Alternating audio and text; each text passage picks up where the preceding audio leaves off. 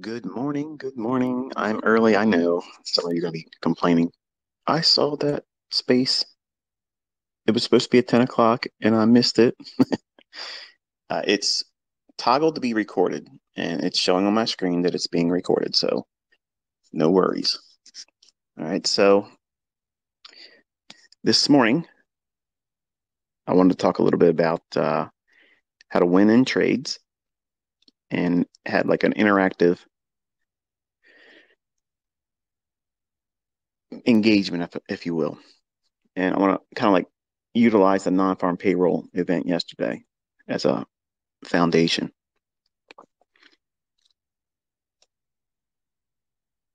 One of the things that you're going to hear me say a lot in the videos, the boring parts that most people don't like to hear, is that you have to understand yourself, know yourself, and, or as it's said many ways, it's know thyself. And unfortunately, that's an endeavor that most of us don't want to do, but that's a very critical part of finding consistency. It's very hard for young men to encounter this, and they resist it. They want to hold the opportunity to blame someone else or something else as the outward interference to them succeeding, not them just simply not doing what's required or expected. And there's no shortcuts, and I don't sugarcoat it at all. And unfortunately, that turns off a lot of people because they want it right now, real quick and short to the point. And they discover, chasing other approaches or shorter methods that promise, profitability. They can't do it. They might have flash in the pan one hit wonders here and there, but that's not consistency. And my aim as a mentor is to teach you how to find your consistency, not mimic mine or try to keep up with other people on social media, but you're trying to find your own lane and stay in it. So the way you do that is understanding and determining very painfully for most people what your personal weaknesses are. And that's an ugly area in everyone's life that we want to try to pretend doesn't exist because every one of us have a weakness. Every single one of us has a frailty, something that brings a reason for ruin. And I mentioned I don't know if it was two spaces ago where I covered like for young men, if their personal relationships are always plagued with, drama and such, your trading's going to be very bad because you're not being responsible in your relationship, and you're going to bring those same character flaws into a method of making money that requires discipline. You have to be like a machine. Like you have to be so objective about what it is you're doing and understanding where you will mess up, what makes it or what invites recklessness in you. And as a young man, I didn't want to identify on any of those things initially when I had many reasons to have that. Failed marriage, you know, troubled upbringing, parents that didn't want have anything to do with me. And I used all those things as a chip on my shoulder. And I wanted to have an instant gratification in the marketplace to replace that pain. And it doesn't work that way. And unfortunately, a lot of the sugar coated shit that you see in this industry kind of caters to that. Hey, buy my course, buy my shit. I'll teach you how to trade in 2 months or 3 months, and you'll be able to, make a lot of money and be part of the 1% crowd. And you find that that's not true because they themselves haven't even mastered themselves, the teachers, the educators, but they put this mask on, hide it. I don't ever wear a mask like that. I literally come out here, and every time I talk to you, I'm talking from real world experience, embarrassments, failures, things I've done, blown accounts. I don't ever hide any of that stuff because you all have to endure those types of things and figure out what it is that's going to cause you ruin, what is going to derail you. And before you can ever find winning consistency in your trades, you have to identify those character flaws. Many of you might be using alcohol. Many of you might be doing drugs, recreational or whatever you want to call it. That's going to have an impediment in your ability to be consistent because you're changing the state of your focus, your lucidness. You're not going to be at optimal levels if you're doing things like that. And if you do drink excessively, you should not be in front of your computers. You shouldn't be doing anything like that. And you shouldn't be inviting, let me say it clear because I don't think I said it clear enough. You should not be inviting substance abuse into your trading. And I have students that have wrestled with that and they tried to ignore it and they hid it from me when they were telling me they were having problems with finding consistency and saying, I can see it after the fact, but it frustrates me. I can't do it then. And come to find out they have been wrestling with alcoholism. And you can't ignore it. Like that's a big elephant in the room. And maybe that doesn't fit you or your problem. And all of us have a problem. All of us have a kink in our armor that it may not be a big deal to anyone on the outside, but for us that have to deal with it, it's like a rock in your shoe. You can't run the fastest. You can't stand on good footing because it hurts. It's painful. And it's a distraction from whatever you're doing. So if that's an endeavor that you're fearful of, you need to get over that. Find out what it is that is a problem for you. It may be codependency. You may need to be with someone for, you know, companionship. And if you don't have it, it makes you lonely. It makes you feel anxious. And it's going to do what? It's going to cause you to do things in the marketplace to replace that, replacing those negative experiences, that fearful stuff. And unfortunately, there's not enough said about this in the trading space because, again, like I said many times before, it forces the viewer or reader, if it's a book, to take a personal assessment on themselves. And they're not going to like what they find. When you take personal inventory and you have to do an evaluation on yourself, where am I a problem? Where do I keep making problems for myself? Where do I invite drama? Where do I cause recklessness in decision making? Where am I impulsive? That type of thing. For the ladies, and I'm not trying to just beat up on the guys here, I know my wife is an impulsive buyer. Like if I give her a credit card and she goes out to the store with a list of things, I say, okay, go get this and don't get anything else. Okay. Well, you know what that means. I'm not getting everything on the list because she's seen something else that she wants to get, and it's better for us to have that. And then 20 other things. Oh, I saw this thing. Look at this. This was 40% off. Yeah, I could have saved the other 60% if you didn't buy that. Okay. That's a better deal. That's the better savings. Okay.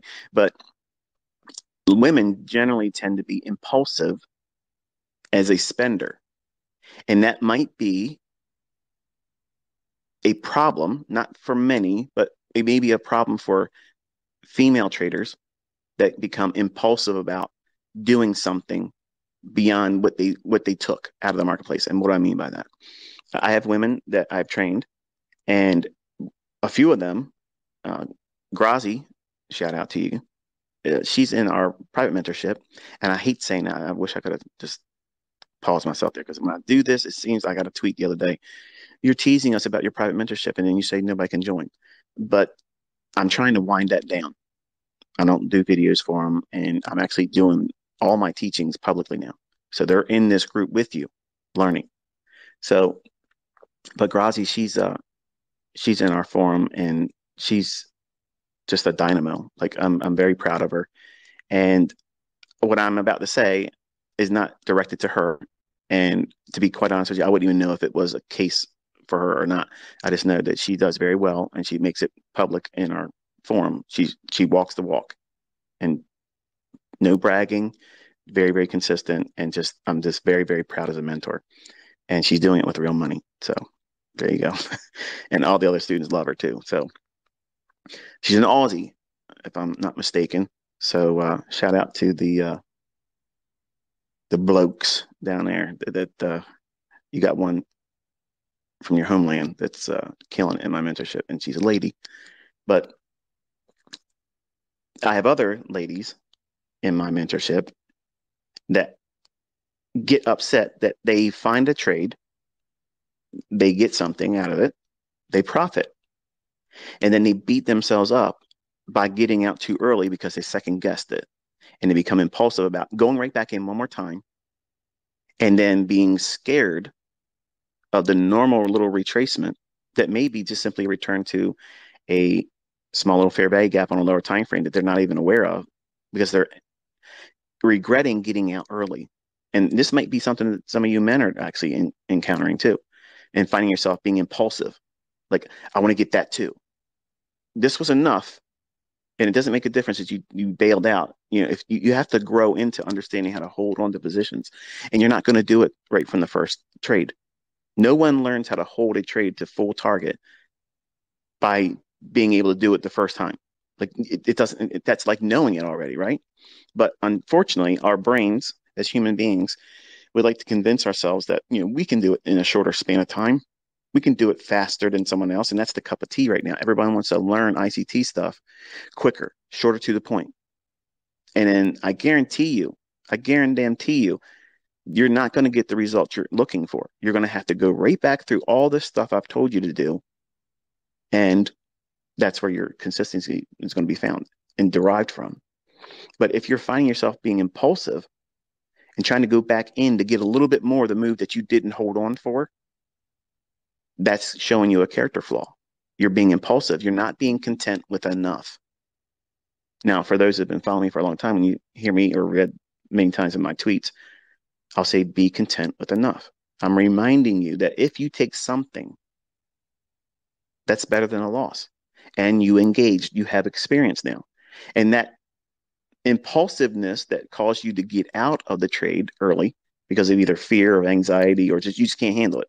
Or you've had recently a string of bad trade ideas that didn't pan out.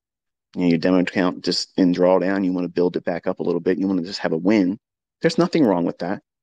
There's nothing. It's actually one of the better things to do is as soon as you feel like you're feeling anxious after a losing streak and you feel that tendency, I got to close it, I feel nervous, close it, and then watch the rest of it and then log it like you took the whole trade.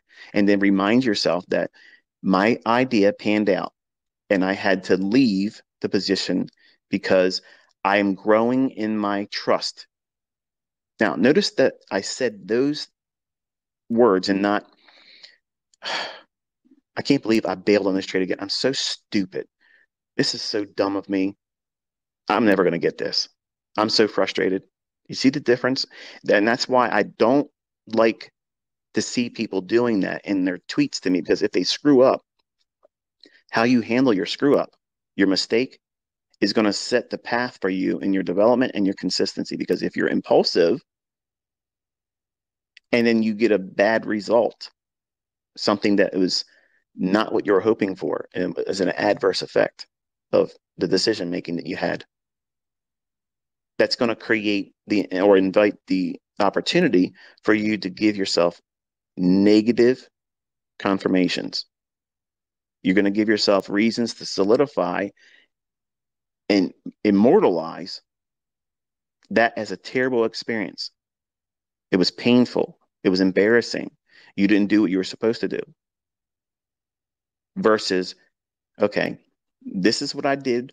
This is why I did it. And this was the aim of why I was doing it. And it's not a bad thing.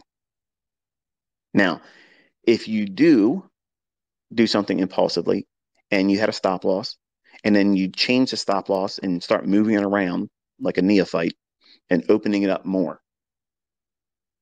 You ever see me do that in my trade examples? No. I'm only taking the trade stop loss and narrowing the risk as the trade moves in my favor. My position is reducing the risk. I'm not opening myself up to more risk unless I'm pyramiding, and then I'm adjusting the stop relative to that new pyramid entry because of the new equity increase, or not equity increase, but the amount of leverage being used. But I'm actively managing that stop. But in this example, if you were to take a trade and you move the stop loss to a larger risk because you are afraid that you're going to get stopped out, that is something that you need to tell yourself. If you get stopped out with a larger stop loss being hit, you need to go into your journal and say, I made the mistake of not following the rules about opening my stop loss up. And this was a reminder of why the rules are to be followed. Something like that is not kicking you in the gut and driving the air out of your lungs and leaving you, demoralized. You're being responsible. You're holding yourself accountable in your journal. You're not sharing this online. You're not saying, hey, ICT, this is what I did. Blah, blah. You're not reporting to me. Those types of things go in your journal. You're winning things and you're losing things. Those things are recorded for your benefit. That book, that trading book that you're building with your journal, that's the best trading book you're ever going to read because it's built on real experience and your unique perspective on the markets through your eyes, your personality brought into it, your unique experience. And it's unique to all of us. And that's the wonderful thing that I find so fascinating as a mentor that I have so many diverse backgrounds and cultures and folks from all around the world that are doing it. And they all do it just a little bit different. And that makes it uniquely theirs. And I love that. So you got to know yourself. And it's a scary endeavor. And if you've been avoiding it, you need to just roll your sleeves up and say, okay, on a weekend, just evaluate what it is that you spend your time thinking about. Do you worry about making money, not making money? Are you going to get it? Are you obsessively thinking about, the worrisome idea of failing at this? Instead of doing that, you need to put yourself in a mindset where you're studying and looking at old things that you recorded in your journal. As soon as you feel like a negative wave is coming over top of you, you feel like something like doubt, concern that you're never going to get this, go back and look at old price moves that you have in your journal. That's the benefit of having a journal and where you got it right. That's such an encouragement because it's not like reading someone else's book or watching my video or watching my examples where I'm taking the trade. I know a lot of you like to live vicariously through me and my examples, but that only lasts for the video. When you have done something and you've either tape read, when you study price action without pushing a button demo or even a live account, and you're just studying price action or taking a demo and you log that experience in your journal and you record it in your own words that this panned out exactly like I was expecting. It's so encouraging to see these types of things coming forward in my development. You want to be very positive in your journal. All your journal entries need to be positive. You want to be able to feel like you can't wait to go back and read them again. They're personal love letters to yourself. They're encouraging to yourself. No one's going to encourage you like you want them to do. Even me. I'm not there when you push a button. And when you do the funded account challenges or you get a big withdrawal and you got money coming in your hands for real, I can like your post, I can retweet it, but that stops moments after that. And you might see other people come in and be a flurry of other people liking it and saying, hey, way to go. I'll be with you soon. That's encouraging, but that only lasts for so long. Unlike a trading journal that tracks your development where you have real occurrences, where you yourself have done the work, you saw the setup coming and it panned out. When you have hundreds or more of those examples, and it doesn't take long to get them, but you have to do the work of logging it, recording it, studying it, and then seeing that you did it right that many times in the past. And then when you do it wrong, how infrequent that is and how that becomes even less infrequent doing it wrong over time. That's the advantage of doing these things consistently and following a process. So having that mindset going in that one trade idea is not your entire career and it won't break you, and how you won't look at that as a way of inviting ruin to yourself. So knowing yourself, removing those weaknesses, or at least trying to keep them from influencing your trading decisions, that's important. Knowing the general market dynamics, that's also obviously a key factor in winning in trades. And what I mean by that, general market dynamics, market structure. I've taught I got a student that I literally just tossed out of my private group because he's literally teaching my private mentorship and teaching the 2022 model like it's his own, whatever. But he's online saying that I've never really done work with market structure. I've taught more about market structure than anybody has. And see, it's not just simply knowing higher high, higher low. That's not it. You need to know the dynamics from the higher time frame down the lower time frame, and then the lower time frame back up to the higher time frame, and how all that fits together. Market structure is one component. That's it. But when you understand it, all it needs to be done is reduced down to what I showed you in the model on 2022. That's the only element of market structure that you need to focus on. Everything else that everybody makes these courses and videos about, okay, you have higher highs, higher lows, higher high, higher lows, and then you're going to wait for that shift. Okay, you can draw that out on a line chart and show all these perfect examples after the fact, but you're not showing examples of it right now, real time, and doing a trade. That's what I have an issue with. And that's why I don't like people trying to teach my stuff, because you can do it in hindsight and sound smart, but you can't do it going forward, which means you don't know what you're doing. So you can't teach that. That's how you discern who can teach.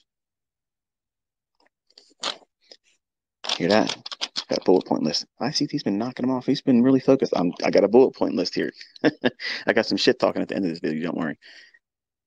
The other part is seasonality, seasonal tendencies, the effects of when the market is more likely to produce large range moves on the daily chart.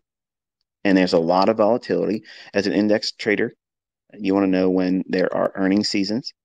And you also want to be aware that during the summer months, now this hasn't really been true in the last 2 months. I'm sorry, the last 2 years rather. The typically the summer months, and when I say that, it's like July, some of June's good, but July and August, they can tend to be really just cruddy, real cruddy type of market conditions where you don't really want to be pushing it too hard. And it's better really to just take those months off. And that doesn't mean you can't find trades, and obviously you've seen I can do that too. But when I teach, okay, the detractors out there love to try to take one thing that I say and twist it up and try to make an argument out of it. They'll say, ICT says that he doesn't trade on Mondays. And here's my example of trading Mondays. Okay, I go out and trade Mondays. I'm just telling you what I like personally. Now, you can go out there and trade, every single day of the week. I've given you tools and rules to follow doing that. But I like to have a lot of things in my favor before I go out there and just try to engage, because my character flaw and my weakness is I want and aim for perfection. And you see in my entries, I'm in there on those high candles going short. And I'm getting out on those low candles when I'm covering the short. And I'm buying on the low candles and I'm selling at the high candles. You can't deny that. And it's matching everything that I teach. The logic is there. So if the shit didn't work, I couldn't produce that in live market conditions. Period. Gotta wet my whistle here.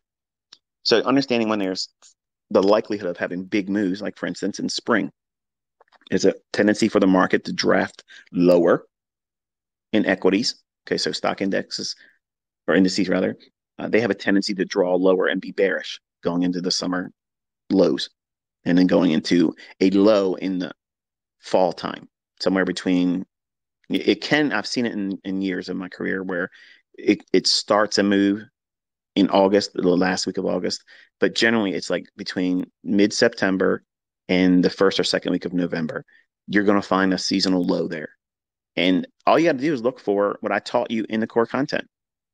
If you simply just use that model, look for index divergence, SMT divergence between the NASDAQ, this S&P, and the Dow. I don't trade the Dow. Okay. I don't care about the Dow for trading purposes, but I use it for an analysis like dollar. I don't trade the dollar, but I've always used it as a barometer for Forex pairs. So it's going to be a diametrically opposed opinion held in dollar versus other currencies. Well, when you're comparing the three averages, S&P, NASDAQ, and Dow, and you're looking for a high to form in the spring, you want to see a divergence. One of those indices is going to fail to make a higher high. That's it. You have now witnessed the quarterly shift. Now, everything after that, start looking for market structure shifts bearishly on all time frames and look for the pattern that I taught you in the 2022 mentorship. And folks, I just fucking gave you an ATM that pays out every motherfucking year, and it gives you the bias going all the way into the summer. That's it. That's the key. That's the fucking unicorn you're looking for. Well, how about in the fall? You're looking for the opposite, because seasonal tendency wise, you're looking for a low to form. So one of those indices are going to fail to make a lower low. Once that occurs, what happens? That failed lower low in one of those averages, that's simple Dow theory. Once that shift occurs and they go breaking their short-term highs, you're now in a buy model. What does that mean? You're just looking for longs and you keep milking the longs with the largest leverage. And you can take shorts, and you've seen me do that. But the bigger moves, the longer protracted candles on the daily and 4 hour charts are going to be to the upside after that occurs in the lows in the fall. So between like I said, think like the second week of September to the second week of November. That's your like little sweet spot. And what you're looking is you're studying. Kind of, you're like, can you back and tell me what you just said there again? I ain't looking at questions, but I'm sure it's probably what you're thinking. What does it look like? Where am I looking? What time frame? You're looking at a daily chart. You're looking for the highs compared between the NASDAQ, the S&P, and the Dow. Make sure I said that right. Those three averages, Dow, S&P, and NASDAQ. In the springtime, okay, April, March, I'm sorry, April, May time period. In that time period, you're going to be looking for, as the market's going to be going up, it will be. It'll go up, and on a daily chart, one of those averages, and I don't give a flying fuck which one it is. I don't care which one it is. It's not a point of me knowing which one's going to fail to make a higher high. I'm just looking for that to occur. Once that happens, once that occurs, and then you start looking at the 1 hour and 4 hour chart to look for a shift in market structure, just like I taught in that 2022 mentorship. Once that occurs, you have watched the seasonal high form in the spring, and it's all downhill going into the summer months. Baby, if you don't know what that means, let me tell you something. Go back to your fucking charts. As many years as you fucking want, and just see how that is such a beautiful roller coaster into fucking profitability every motherfucking year. And you got clowns out there doing mentorships and signal services, and they're trying to buy all during that shit. And they're getting wrecked. They're getting destroyed, blowing out, and having to reset their simulator accounts. That's how the markets work, folks. And in the fall, on a daily chart, you're comparing the NASDAQ, the Dow, and the S&P. One of those averages are going to fail to make a lower low. All you're doing is simply waiting for that. You're simply waiting for that to occur. And once it does, go into your 4 hour chart or 1 hour chart and start looking for that shift in market structure bullishly. Once that occurs, you just watch the low form in the fall and just start looking for your best trades going long. You can, if you have not been trading at least for 2 years consistently, don't fade what I just gave you. Trade only in those directions. And you're going to get the biggest fucking moves you've ever had in your trades. And you'll be able to trust that they're going to move a lot more than just 5 trade Larry in fucking Texas that wants to get 5 ticks and thinks it's a big deal because he's got 24 contracts on it. No. Mm-mm. You want big fucking runs, big price runs.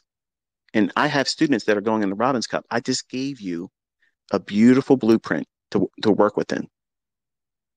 Think about that. These are market dynamics that, I'll have people come in. Oh, everybody knows that. Okay, show me your fucking trades. Show me your executions going into next year. Do it, because I'm going to be doing it. Oh, yeah, I'm going to be fucking doing it. Live accounts. Oh, yes, I'm going to be breaking fucking hearts. Motherfuckers are going to have their heads fucking smashed. Yep, your results are shit. I'm going to prove it. So we've talked about market structure, and the only importance really is knowing what I just gave you. That right there, that element of seasonality and how those shifts quarterly occur, one in the springtime for bearishness and in the fall when it's bullish. And what does it look like? The S&T divergence or Dow divergence, okay, where one of the averages diverge. And then you're looking at that shift in the market structure on a 4 hour and 1 hour chart. Once that occurs, once that fucking occurs, that is it. It's on lock. It's done. Then it's going to start grinding higher. You don't think it happened? Look at your chart. Why do you think I've been buying? Well, I've been talking about it's reaching for relative equal highs. It's going up to an imbalance. This is SIBI. It's filling. That's why. That's why it's following that model. Those videos I produced in 2016. Well, no, technically that would have been 2017. Yeah, because it's closer to the August end of 2017 when the first mentorship group ended. and that core content was produced during their class. So yeah, it would have been, if I'm not mistaken, I think it's June. I don't know. I don't recall. I'm having a senior moment here. It's in there, but it's on YouTube now. But where I'm teaching how to find these like mega trades. Larry Williams coined a phrase called mega trades, where you find these big extrapolated price moves. And I was like, I want to know where they form, because in his teachings and such, he would show this and that, and I was part of this and I was part of that, and it didn't make any sense as to what was the real foundation of when did they occur. So I had to take a step back, and I said, okay, I'm going to go through all these fucking charts and run through with Supercharts, which is a program I used when I was a younger man, and TradeStation. And I ran all these filters through to find where there was a huge impulse for the markets to be sustained one direction for months. And when it was bullish, going up for months. Now, maybe there were, traders out there doing this, but nobody ever told me about it. Nobody said, only do this, because that's kind of boring. And nobody wants to write a book like that. They got to put 50 fucking indicators on there and different fucking harmonic names on shit, because that makes it, scientific. And if it's scientific, for fuck's sake, that means your in-laws are going to be impressed, right? So the only thing you need to know about market structure is those two things I just gave you right there. Sorry, WWA guys, you don't do that. Yeah, I went there. So the next thing you need to know is that narrative and bias. Okay, narrative and bias, they kind of go hand in hand, because if you either determine your bias, looking at the charts from experience, you'll right away know what the narrative is. Or you go in looking for the narrative, and then you'll arrive at your bias. So I know that probably just confused you, because a lot of you are struggling with bias. And what's the difference between narrative and bias? Well, let's go back to what I mentioned earlier about non-farm payroll. Let's assume that you watched my tweets, okay, and you're not a douchebag that's simply trying to take everything out of context. I said, you're going to have non-farm payroll, and people are about to get wrecked. I said, note the relative equal high, I'm sorry, note the relative equal lows on the 5-minute chart on ES. Okay, so where did I take your attention to first? Below the market. So right away, your mindset should be, and this is how you go into 2023 with me. When I'm talking to you live, okay, I'm not going to tell you this is where you buy, this is where you put your stop loss, this is where you put your target. I'm not going to do that. Okay, I'm going to show you how you can stop wrestling with knowing where the market's going to go, because I've already taught you how to trade. I've already taught you what the patterns look like. You can get in there multiple times. It's easy to do that part once you know where it's likely to go. And you all know this. You know this. And many of you even say this all the time on Twitter, or you'll do it in your own video comments and videos. You'll say, I can see the entry pattern. And if I could just know beforehand, because the few times that you mentioned what you thought was going to happen, I got in there, I took the trade. It was easy to trust it because you said where you thought it was going to go. I'm going to condition all of you to not need me in 2023. Excuse me just for a second. My goal is for you to be independent in 2023. You will not need to watch ICT. You will not need to know what I think or my opinion. But narrative is understanding how they're going to deliver it. Who? The market maker. The algorithm, if they're going to be a manual intervention, which I believe non-farm payroll yesterday was. That was an absolute shit show. Like that was a beautiful run lower, but that's what you are trying to avoid. You don't want to be in that if you're trying to go long and you get caught in that in the wrong side. You try to do the bracket the market. Here's a buy stop, here's a sell stop, and then there it is. Sometimes you can get whipsawed and it'll tag you both directions. And that's the part about non-farm payroll that prevents me from wanting to trade it, because I don't have anything in my repertoire to know when they will do that one-sidedness, like almost like a CPI. Like you watch me get wrecked with my opinion on CPI when I publicly thought this is what I would like to see happen, but I can't push a button but this is what I'm subscribing to. And then just right on up, it just shot straight up. Well, yesterday I told you where I felt the market was going to go to. It was going to draw down first. And it's going to reach towards what direction? The sell side. Okay, so that's your bias. The bias is it's going to go down, but you can't take any entry yet because non-farm payroll is highly volatile. So you got to let that market hit, run, and then see what's left in its wake. Where did it leave opportunities to come back and either run for stops or go back and reprice to where there's an inefficiency? And I showed you that in the review yesterday. Okay. I sent a tweet out and said, what do you see on the hourly chart? Okay. I wanted you to take a look at your hourly chart and see what you saw. And obviously you can see the weekly opening, that gap, and also there was a volume imbalance from the daily chart, extend that through, and it went down to the buy side imbalance, sell side inefficiency discount low. So all of that was mentioned in the little review that I did on Twitter. So go back and watch that. It's a real short little 2-minute video. But I mentioned that in a second tweet, I said, here's the buy side, here's the sell side. Both are likely to be swept. Now, if I co-signed first that sell side's my interest, that's my bias. I'm looking for a move to go lower. And it's going to go, in my mind, the largest move is going to be where? Down. It's going to seek the sell side. Why? Look what it's done all week. It just kept pressing higher, higher, higher, higher, up into an imbalance on the daily chart. Once it's done that, then there was a shift in market structure. You saw me sell short in the middle of the week and get the biggest portion of the move there with the $40,000 example from beginning to end. I didn't have some off-screen shit, okay, over leveraging without a stop loss as my example. I walked the whole fucking thing with no partial. So you saw the big move of the week. You saw me point where I thought that the non-farm payroll would aim for, but I also mentioned that both of those liquidity pools would be swept. So it created that sell side imbalance, sell side imbalance, buy side inefficiency, or SIBI, big one-sidedness move lower. Okay. Then once the market had that report in its hands and it came down to a discount low relative to that imbalance I showed on the hourly chart, then you watch and see if there's a shift in market structure, as I outlined in that short little review on Twitter. Then that imbalance, I grade that.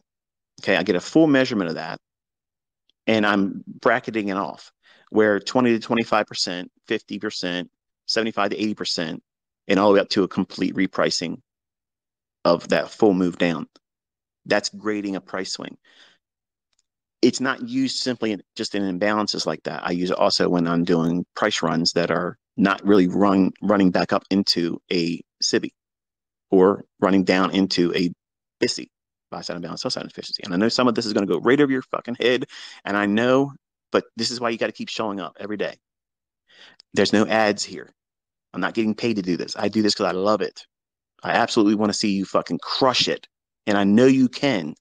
You don't know you can yet, but I know if you keep showing up, you're going to learn how to do this shit, and you're going to be a fucking menace. You're going to be making fucking money, and you're going to know everything what you're supposed to be doing and what not to do. And these discussions is what gets you there, not the give me real quick, bullet point videos. Learn ICT in 5 minutes. No. So once I grade those runs, either it's a price swing that I'm trading back up into, or it's just a trend, I'll grade those price swings where I think it's going to go. How do I do that? I have to know where it's likely to reach for. So it takes us back to the draw on liquidity. And that is where narrative comes in play.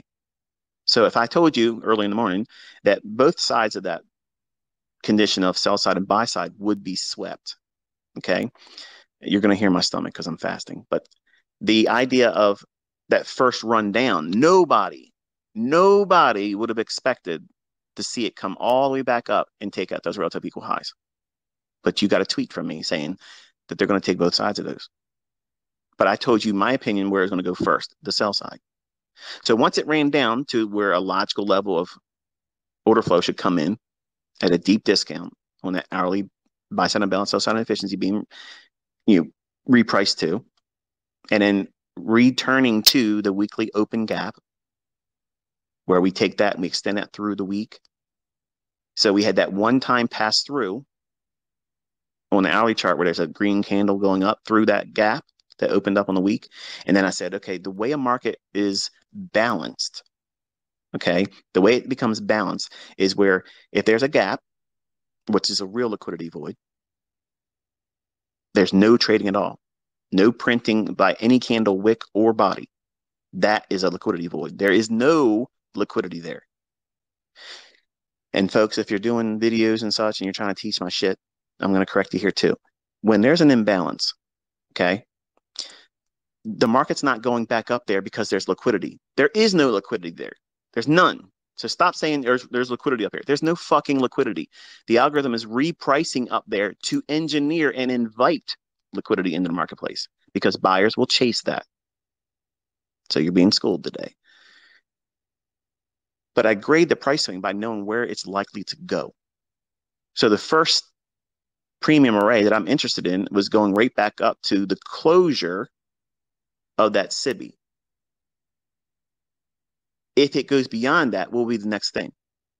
The relative equal highs I gave you in a tweet where buy side liquidity was residing. So I had to be at Bayview, Johns Hopkins, with my oldest son for a procedure, and I couldn't manage the trade or worry with it. So I just moved the stop loss up, thinking, okay, it's either going to run or it's going to stop me out. Either one I'm fine with. And it just happened to come back and stop me out before I left the house to go meet him at Bayview. So when I know what I'm looking for and when you're going to know where the next draw on liquidity is, that's why you have to spend more time knowing that stuff. Because entry patterns are easy. When every time I do a trade and I'm showing you examples of it, that's not cherry picked. That's me simply doing what I do.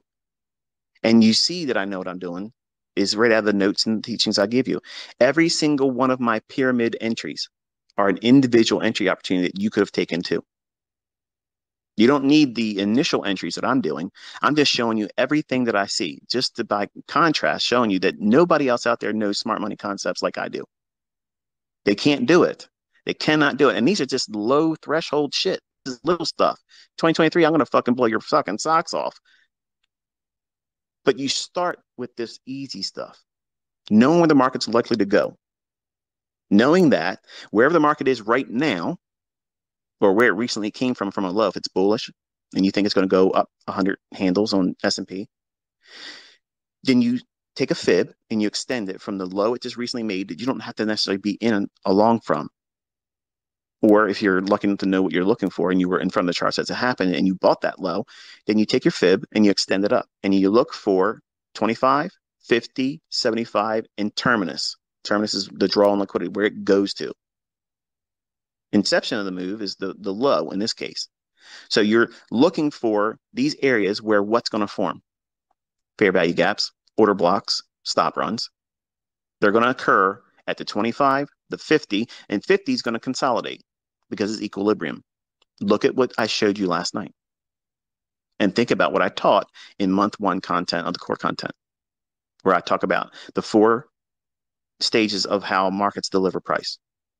The algorithm does 4 major things. When does it consolidate, ICT? I just went through answering questions on my forum.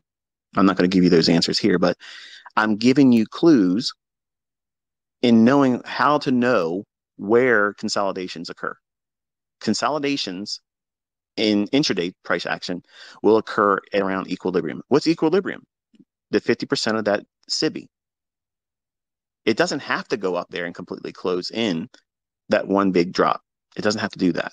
That's where Chris Lorry's group and I differ. They like to see all that stuff. I know what I'm looking for. I know when it ain't going to fill. I know when it's only going to go in there in a little bit, and that's an institutional order flow entry drill. I prove it because that's what I do my pyramid entries in.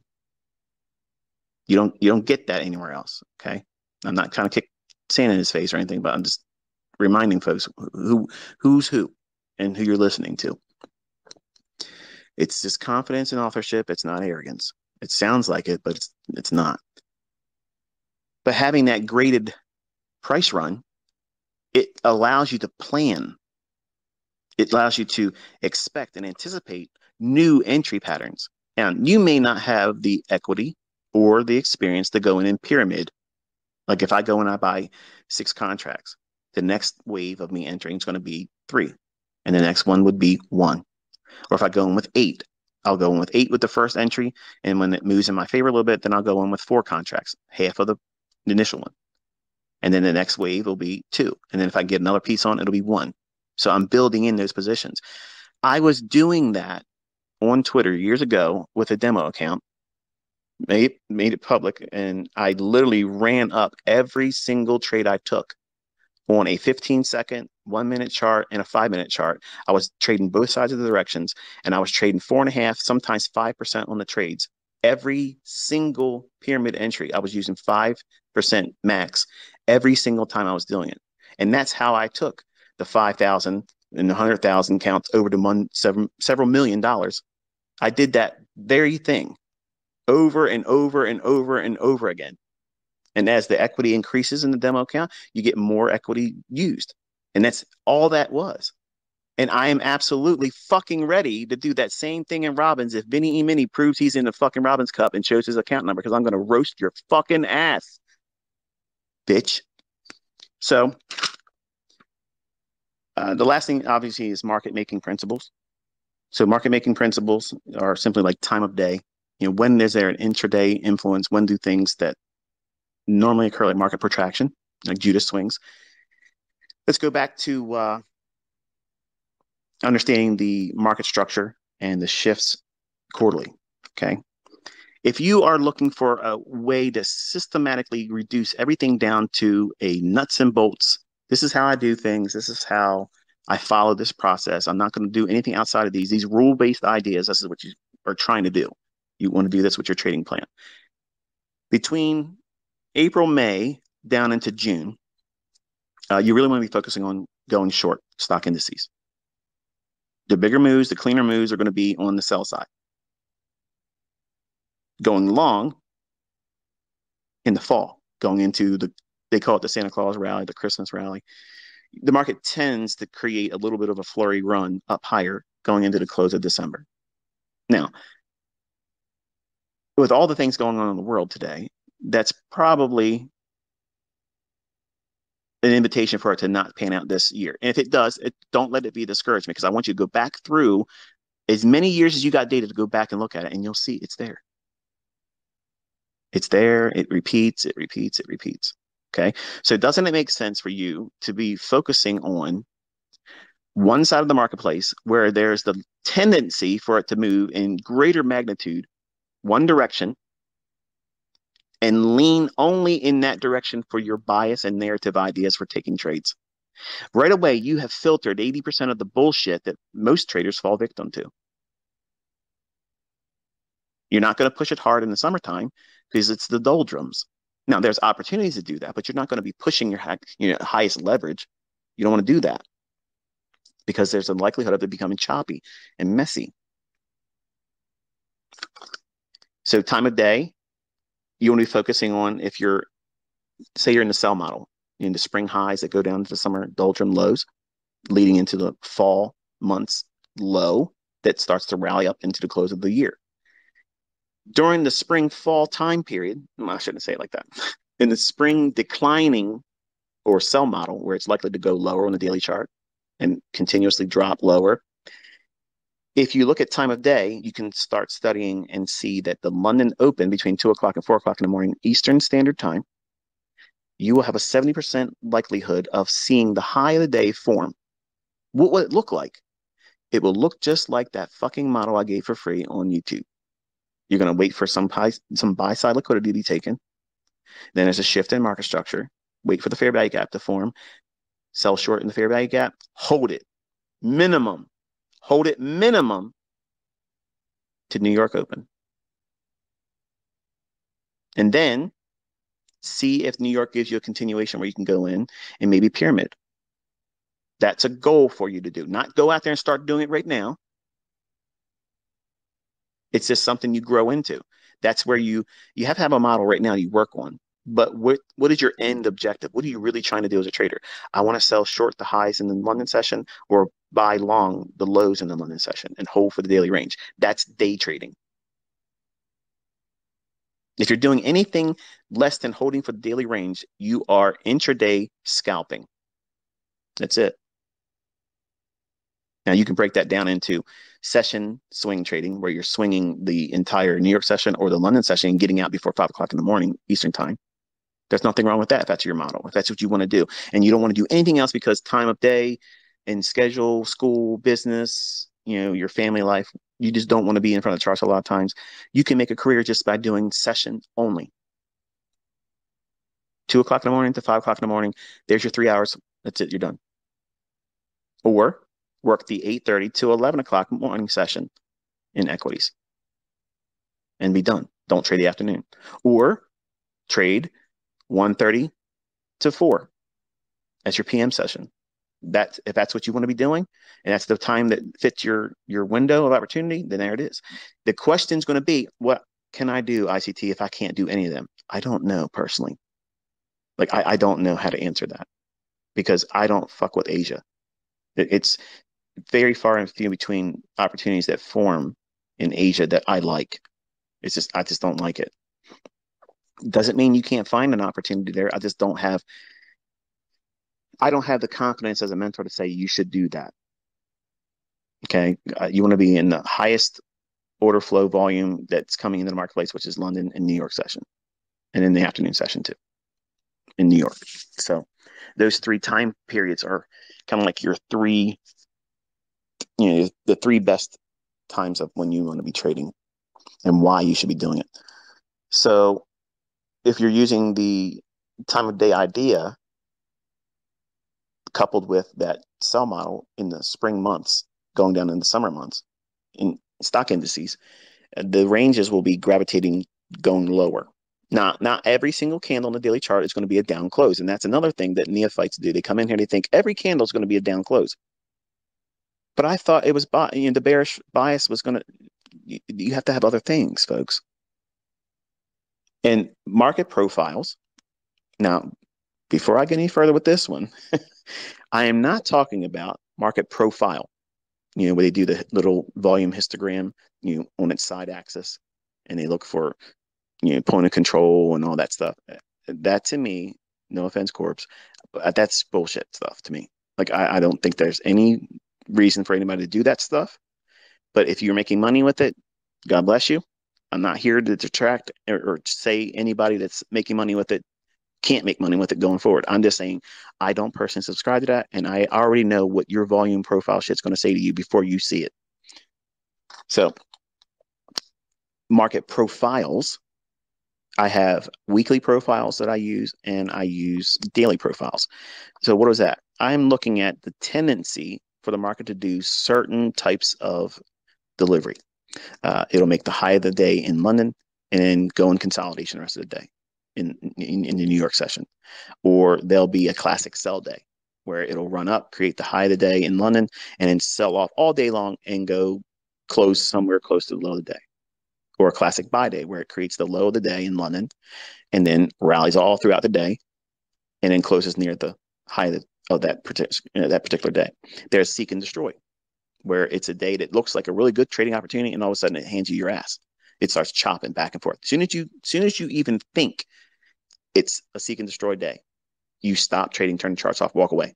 I have blown accounts in bonds. I have blown accounts in S&P, and I've blown accounts in Forex, getting caught in seek and destroy days, pushing it, thinking I'm going to be able to come out of what I was doing and making it worse. So one of the best things you can do is, in all of your studying, really put focus on days where you see it going higher high, lower low, higher high, lower low, higher high, lower low, and then all of a sudden, later in the day, it takes off and just blows out one other range, and that's seek and destroy. Like, nobody's allowed to be making money in that day. That's hard. It's demoralizing when you fall victim to it, and I've done it. And unfortunately, there are times where I don't know when it's going to creep in, but here's how you know when it's likely to. It's going to be right before a big like FOMC day. It's going to be before a rate announcement type thing, some kind of high impact news driver where the market participants are going to get cleaned out. And why would that happen? Think about why that would take place. Why would you expect it to happen? Because traders are going to do what? They're going to take a position before the report or whenever that big volatility news driver is going to hit the marketplace and create these big CPI runs, or like we saw in non-farm payroll yesterday, where it was one-sidedness and it was a big 60 handle move drop, right, just like that in 1 minute. There are people out there that want to participate in that, and they subscribe to their opinion, and they want to get in the day before. Well, I admire their courage. It's rewarded with pain, because this is exactly why that seek and destroy profile will manifest itself, because that report is anticipating, or in the minds of traders with that report, they're all anticipating a big move, and everybody has an opinion. A lot of people are going to have a bullish opinion. A lot of people are going to have a bearish opinion. So for good measure, the algorithm does what? It just takes the initial short-term little intraday high out, brings people in on breakouts going long, and then it goes down and takes out a short-term low, knocking out their stop loss that went long and tripping in new traders going short with a breakout strategy. Then it goes back up to that short-term high it just formed and cleans that out. So now those that went short from up there and were lucky, now they're out of the marketplace. And it keeps doing that same thing all day long. Every high is taken out, every low is taken out. That's seek and destroy. Nobody gets to participate in that move. And as soon as you recognize that happen, or that happening in the marketplace, maybe you forgot about the economic calendar. Maybe you didn't pay attention to what's likely to occur tomorrow. That is when seek and destroy is likely to occur. Or it can happen intraday before the FOMC. This is why I tell my students, don't trade FOMC, because you're likely to get caught up into a seek and destroy day before the 2 o'clock rate announcement comes out, and then there it goes one direction, and you wait for it, because FOMC is always a two-stage event. There's the initial move that's usually fake, and the real move is the opposite direction. So these are conversations that are just too fucking good for a book. Okay? They're just too good for a book. And I know these people that like to take my shit and rebrand it and all. They're going to take this stuff and they're going to include it in a little Amazon real quick books and shit. And they're not going to credit me, but you've heard me here talk about it. And it's in my mentorship stuff too. But market profiles are little templates that I have, in my own personal study, identified what the general characteristics look like and how that weekly profile should look. When is the weekly low likely to form? When is the weekly high likely to form? What is the overall characteristic of that weekly range going to look like if we were looking at it over, like, say, a 15-minute chart or an hourly chart? What would that perspective look like if we turn it into a line chart? And I spent a lot of time as a younger man trying to come up with ways like that. And what inspired me was Larry Williams had an idea that was trading day of the month. Okay. And what he had was this little, every month, he had the S&P broken down and the bond market broken down. And man, I'm telling you what, like, there were times where it was like spot on. It was like a seasonal tendency for those individual two markets that were showing you like critical key turning days. And if it was like the fifth trading day of the month, it would create a high and then it would sell off for this many days. Man, I shit you not. This shit was like, I repped that shit like crazy. And my older folks that were with me when I was on America Online, Gate Trader, who is the guy that won in 2000 the stock division on Robbins Cup, the 24% return, which was respectful back then. Gate Trader was one of my original students when I was on America Online, and there's another guy, Chansum, okay, guy up in Alaska. He actually just I think he made his way into my last mentorship group. Him and his son are going through it together, but they know that I was repping that shit back then, and I was fascinated with it, and I thought that it was like next level shit. So I said, okay, well, I don't know how he did that shit. He said he crunched numbers and ran all the, what the market did for this many years, and he came out with that output. And I did see it fail sometimes. I mean, when it failed, it was like anything else. But when it was on, it was so good. It was very similar to what I just outlined here for the yearly range. Okay, so I gave you the entire map for every single year. Why do you teach that you got to be under your wing for a year, Michael? Michael, tell me why I got to subscribe to your bullshit for a full year to learn how to trade. I just told you in this video or this discussion right now. Because if you don't see it and you're not walked through it with a hand holding, which is what I did in my private mentorship, you can't see it. You won't appreciate how it is consistent. And this is the reason why when I gave my analysis in private mentorship, it's 90% accurate. It's logged and ain't a fucking person can say anything about it because it's all been witnessed. It's all there. It's recorded. It's live. It's there all before it happened. And I used the things I'm talking about right here. So I went from using his idea that he was building these little like seasonal tendencies for each individual month to, okay, I want to know what does the weekly range look like on average. And I knew I wouldn't get one that matches everything because everything's going to look different. But I want to reduce it down to what type of weekly range would it look like and what tends to repeat a lot. And those templates is what I share in my core content.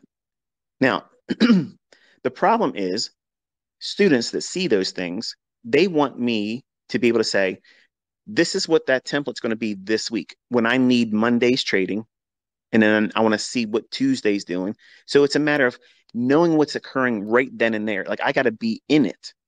Like I gotta be in there trading it. Now there are other times where if you're in those seasonal times, like in the spring to summer months where it's likely to go lower, I'm many times able to say, okay, because of the economic calendar, the way the economic calendar is, and there's a lot of impact news on Wednesday or Thursday. Well, what does that mean? Look at your templates in that core content. Which one has a higher low forming on that Wednesday or Thursday template? And that's the weekly template you're going to be following probably for that week. That's it. I just gave it to you. And if it doesn't pan out, you just eat it. It's a loss, like anything else. It's a cost of doing business. But you're going to find that it's almost like fucking fortune telling. It's weird. It's weird how it just pans out. But it takes a lot of courage to see that and experience. You're not going to be able to just look at it and say, "Oh, I figured this out. It's going to be so easy." That you got to do this. This is a lifestyle, and you'll learn. And then I went to studying how I can do this on an intraday basis. So I had intraday templates or market profiles or little tendencies for the market to do certain little patterns and delivery of price. I put it in that type of format too. And you see that in the day trading portion of the core content. So I'm looking at days with the expectation it's going to deliver a certain way. Now, I'm not saying I'm 100% right. I'm not even claiming to be 90% right in that regard. But I know if I fall victim to a intraday profile that I'm trying to trade, if it fails, I know which one it's going to go to if I fail there. And it's a matter of experience and knowing how to navigate that. But narrative is knowing how it's going to use one of those templates. And that's what makes this complicated. And it's easy for people to say, fuck this, it's too hard. He makes it complicated. No. If you want laser guided precision, it's going to take some fucking effort and it's going to put some wrinkles on you.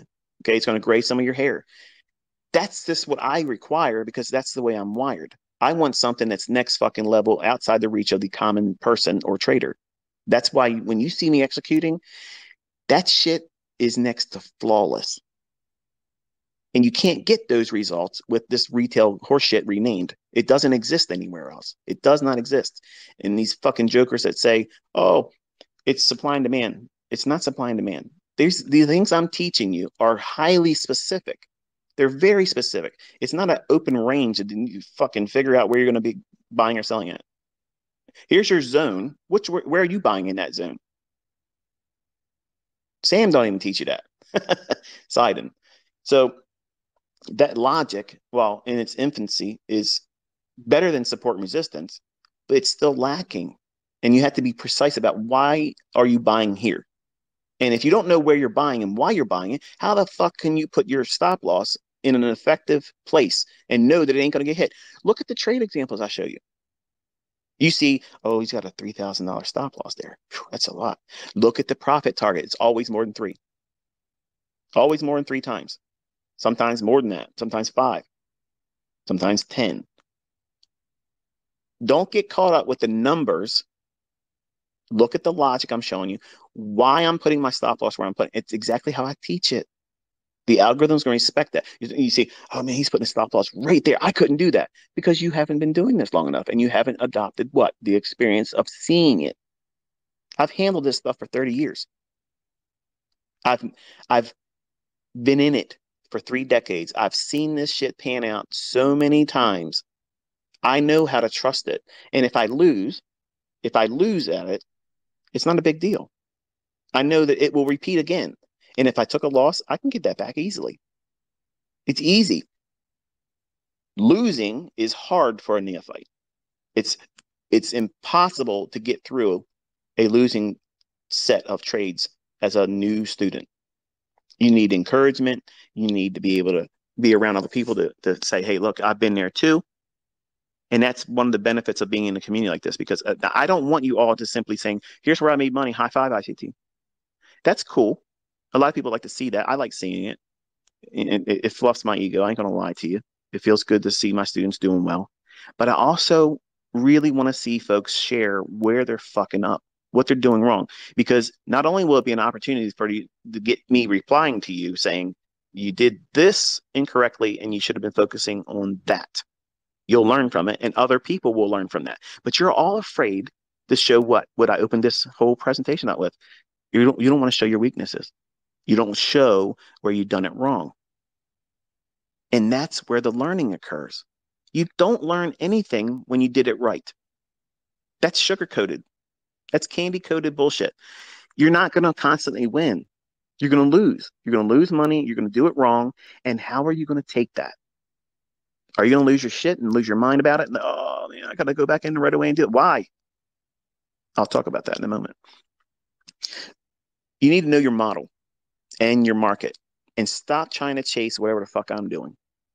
If I'm trying to do something in the marketplace and you have a model already arrived at and a particular market that you want to trade in, you can see nobody's been able to convince me to trade in crypto. I'm never going to touch it. I'm never going to touch that shit. But you all watch me have an exodus from Forex, and I've given you all the reasons why I have no interest in going back in, because I know shit's coming and I don't want to be wrecked in that. I don't want to be caught up in some deep pegging bullshit. I don't want to be in that at all. And you can take that risk on if you want to. I'm not talking you out of it. I'm not telling you to stay in it. It's a matter of personal choice. My trust is in stock indices. I went there first. When I started finding consistency, I found it there. That's where I found it. Okay. As a commodity trader in 1993. Any consistency started its formation in that year in stock indices and bonds. That was it. And I was trying to find mega trades in corn and wheat and live cattle and pork bellies and crude oil and gold, all those copper, cotton, coffee, sugar. And I never touched orange juice again. Once it spanked my ass, it took 50% of the option premium in one night. Was it? I was like, yeah, fuck orange juice. I there for a while. I didn't want to drink it. I was so mad about it. But I don't drink it today because it's too acidic.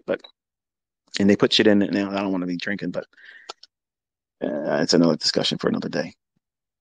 But you need to know your model and your market, and you want to be back testing.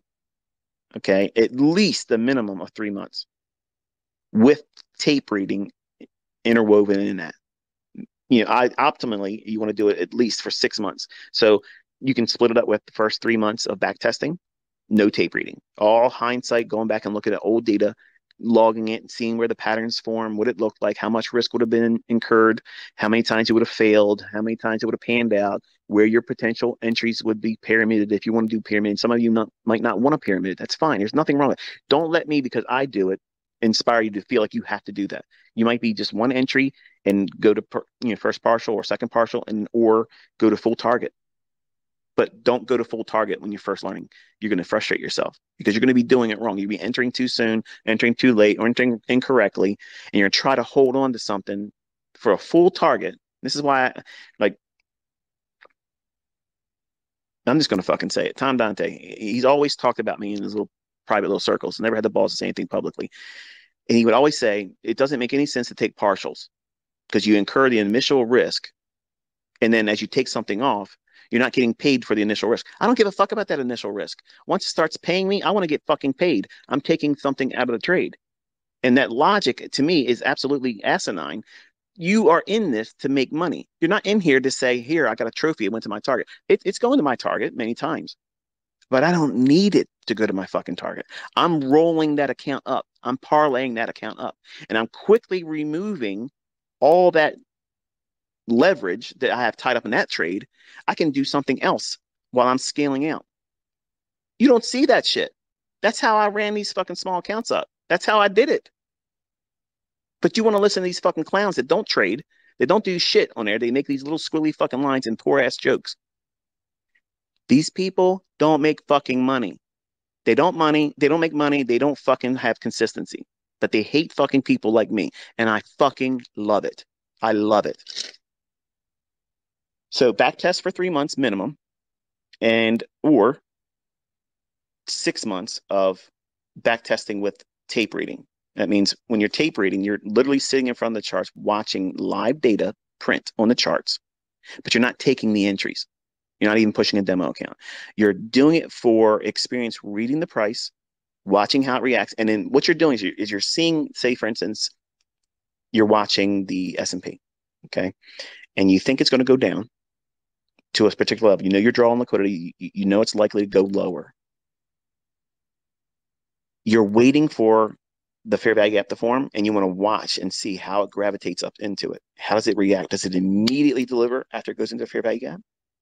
Does it hang around a little bit and then start moving in your favor? Does it go down and then come back up to it one more time and tap into it, which is the reason why I don't teach trailing your stop loss aggressively, because that's a tendency in the marketplace. The algorithm can come back and touch that fair value gap one more time.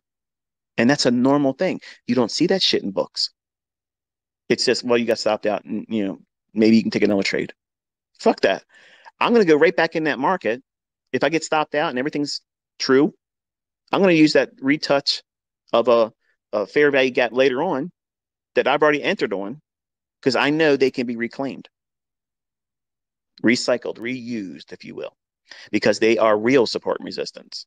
You talking about support and resistance is a joke in your mind community. It isn't if you're using the fair value gap, because you can literally use fair value gaps as points of inversion where once they go through it, then it should act as well. If you're looking at a fair value gap that you thought was going to be bearish and it trades through it, shows no respect to it, when that bitch comes back down and touches that again on the buy side, I expect a trade there. If everything is equal, and I know I was wrong on my short idea, and it's shown me I'm absolutely wrong, I'm going to buy that fair value gap that I would have been using for a short. Isn't that support and resistance theory? Yes. But the problem is that idea of support and resistance, you don't know what fucking high or low to put it on. Look at everybody on Twitter. Look at everybody on TradingView, on YouTube that uses trend lines. How the fuck did they arrive at those trend lines? And how many times is it really respecting it? They'll draw it after it's happened. Oh, look at this. This is where it touched. No, draw that fucking line before the market comes down and touches it and reacts. I don't see that ever. I don't ever see that. I'm always looking for it, but I never see that shit. But how many times have you seen me and my fucking students recording our entries in management, and it's beautifully respecting the fucking things that we're doing to the fucking level right there? Bang. Laser guided precision. Poor Goldman Sachs boys. So you got initially, right away, going into anything with me, you got a minimum of 6 months of never pushing a button, because you need to know how you're going to react to seeing price. Are you going to be palms sweaty and anxious about it? And you're not even in a demo, because you want to be right. And you're going to see how removing the idea of being right or wrong, take the game aspect out of it, because that's bullshit, because this is not a fucking game. It's not a fucking video game. This will wreck your fucking ass. It'll ruin your shit if you don't know what you're doing. So you got to respect this risk. And I'll talk a little bit about that in a moment. But you want to be listening to your internal dialogue of what you think you see in the charts. And then you want to write that down and screenshot it as you're doing it. And you're tape reading. You're not just simply watching price. When you think you see something, you screen capture that. And you quickly put an annotation in there, what you think. You don't have time to be fully automating the narrative in a text format. You're literally just trying to encapsulate that moment, what you thought you saw, and then there it is.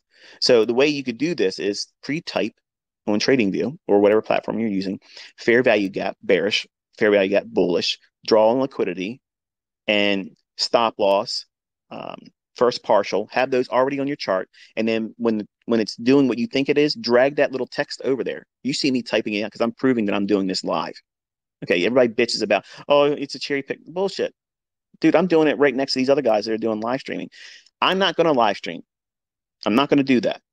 I cannot do that and think clearly about what I'm doing. But there's no denying that what I'm doing is I can only be typing and annotating and managing a stop on one chart. In TradingView, if you're working with whether it be demo or your live account, you can only do one account. They're not letting you run two. It's the same fucking account. So all that shit goes out the fucking the window when you really take a step back and say, okay, no, this shit's really happening. It's really happening. Yes.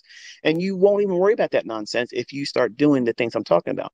Go look at old data, study it, get your back data stuff, how many times it's formed, when it failed, and what does that look like? I'm absolutely going to do that for you in 2023. When we come back together again in February, I know it doesn't seem like I even went away yet, has it? Anyway, in February, I'm going to start off with doing the very things I'm talking about right here. I'm going to show you how to literally go into back testing. How I'm going to literally sit down and back test. I don't know how long I'm going to do it, but I'm going to show you exactly what it is that you're doing, why you're doing it, what you're supposed to be doing. And then we're going to be doing live tape reading the rest of the fucking year. That means I'm going to pull out points in the marketplace where I want you to study. I'm going to show you where I think the draw on liquidity is, and I want you to listen because I'm going to prompt you. I'm not going to say this is a short. I'm not going to say this is a buy. I'm going to say, what do you see right now? You're going to know based on that model in 2022 that's on YouTube right now. It ain't going to change. It's not going to manifest into another form of it. Okay, it's not going to mutate and have 15 other things added to it. I'm just simply going to say, what do you see right now? I'm not going to be on Twitter looking for responses. I'm not going to be looking at the chat room ever because I know there's going to be horseshit in there. I don't give a fuck because they're going to see consistency next year. They're going to see it and they're going to choke on it. But you're going to learn from it. You're going to benefit from it. You're going to see exactly what this algorithm does, when it's supposed to do it, why it's supposed to do it, and then how consistent you can be in knowing where it's going to go. Because that's that crutch that many of you need. And that's what my private mentorship had. They had that crutch of my experience of saying, this is where it's going to go on the daily chart, and it's going to reach for these levels on the intraday. So they had that going in. All they had to do is use what they learned in mentorship. They learned that model. I didn't spell it out just like that, but I've actually used that model many times in my examples. So it's not like I created just for that. The whole process of outlining it was for my daughter to say, okay, here's what you can do. This is what I think you can do. And she's not interested in trading. So you got 6 months of back testing and tape reading. After 6 months, okay, then you go into a minimum of 3 months of demo trading. Now, I personally say 6 months of consistency. If you think for a fucking second that you are ready to go with a live account before at least what I've said here and expect consistency, you're going to be frustrated. You're going to blow your account. You don't even know yourself. You're going to ruin yourself. And you're going to be a statistic. You're going to be an ICT statistic where, the people that rush through it and try to do it quicker, they fail and they think the shit don't work because of that. Anybody else's stuff, when they rush to go through it, there it is. It's failure. Well, it's you. It's you. You're trying to do it too fast. And you haven't seen a full year. You haven't appreciated the level of consistency and the ideas as the market dynamics I've outlined here. They happen all the time, folks. How do you think I'm finding all these examples all the time? I mean, think about it. Okay, if it's so easy to cherry pick it, I want to see somebody else do it. Cherry pick it. Do it. You can do both sides of the marketplace. Record one trade going one way and one trade going the other way, but it better be fucking precise entries like mine. and it better hit targets, and you better be moving a stop loss that entered the time when you put it in there. Don't be putting no 24 contracts or 40 contracts on a simulator account where it ain't even being recorded and say you made $45,000. That shit don't fucking float. Okay. So 3 months minimum demo, minimum. And I'm suggesting you should do 6. Because if you are 6 months consistently following the rules and the model in the only markets you're going to be trading, but ICT, which one am I going to trade?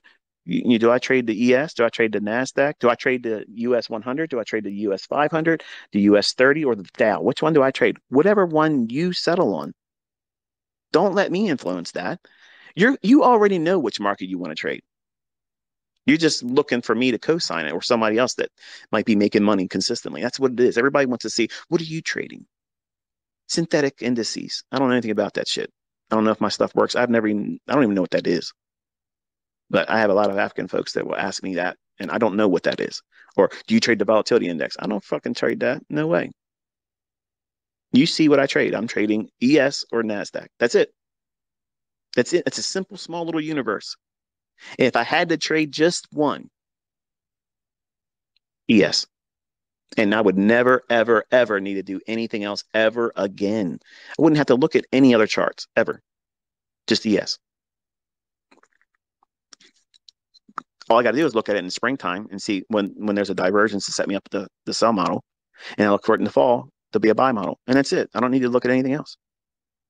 Because everything else is going to be in that chart for ES or whatever market you're trying to follow. But if you want to have ridiculous insight and you want to have the prowess that you see me demonstrated and you see my students demonstrating in their examples, they're out there recording themselves doing it. They're on their own little YouTube channels in their own little lane doing their own thing. And I'm not telling them to get in those trades. And man, that fucking feels amazing. It feels amazing seeing them able to do that. Like I love showing my sons. I show my wife, look at this guy. Look, he just did that there. Look, and then when I share my examples, I'm recording. You don't know what I'm doing. You don't know what I'm doing. You don't know what trades I'm taking. And then I put it up there, and then everybody comes behind me. Look at this. I took the same trade, and they recorded their same shit. There's no fucking way you can go back in time. Record all that compressed data, all that delivery and price, annotations, all the bullshit. There's no way that can be faked. That means there was a transfer of knowledge from me to them. That's proof of concept. That is proof the shit works. And it means if they can do it, you can fucking do it. And don't let no fucking clown anywhere tell you you can't, because I'm telling you, you can. You absolutely can. I have made this obtainable for all of you. Yes, it takes work. Everything does.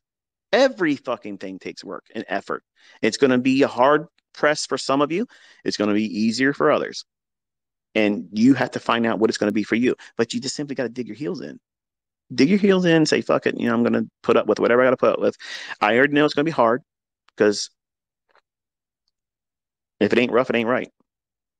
That's just the way it is. Because if it was easy, easy, easy, everybody could do it. And you don't see that. You don't see it. So you have a full, complete year if you do it right, optimally.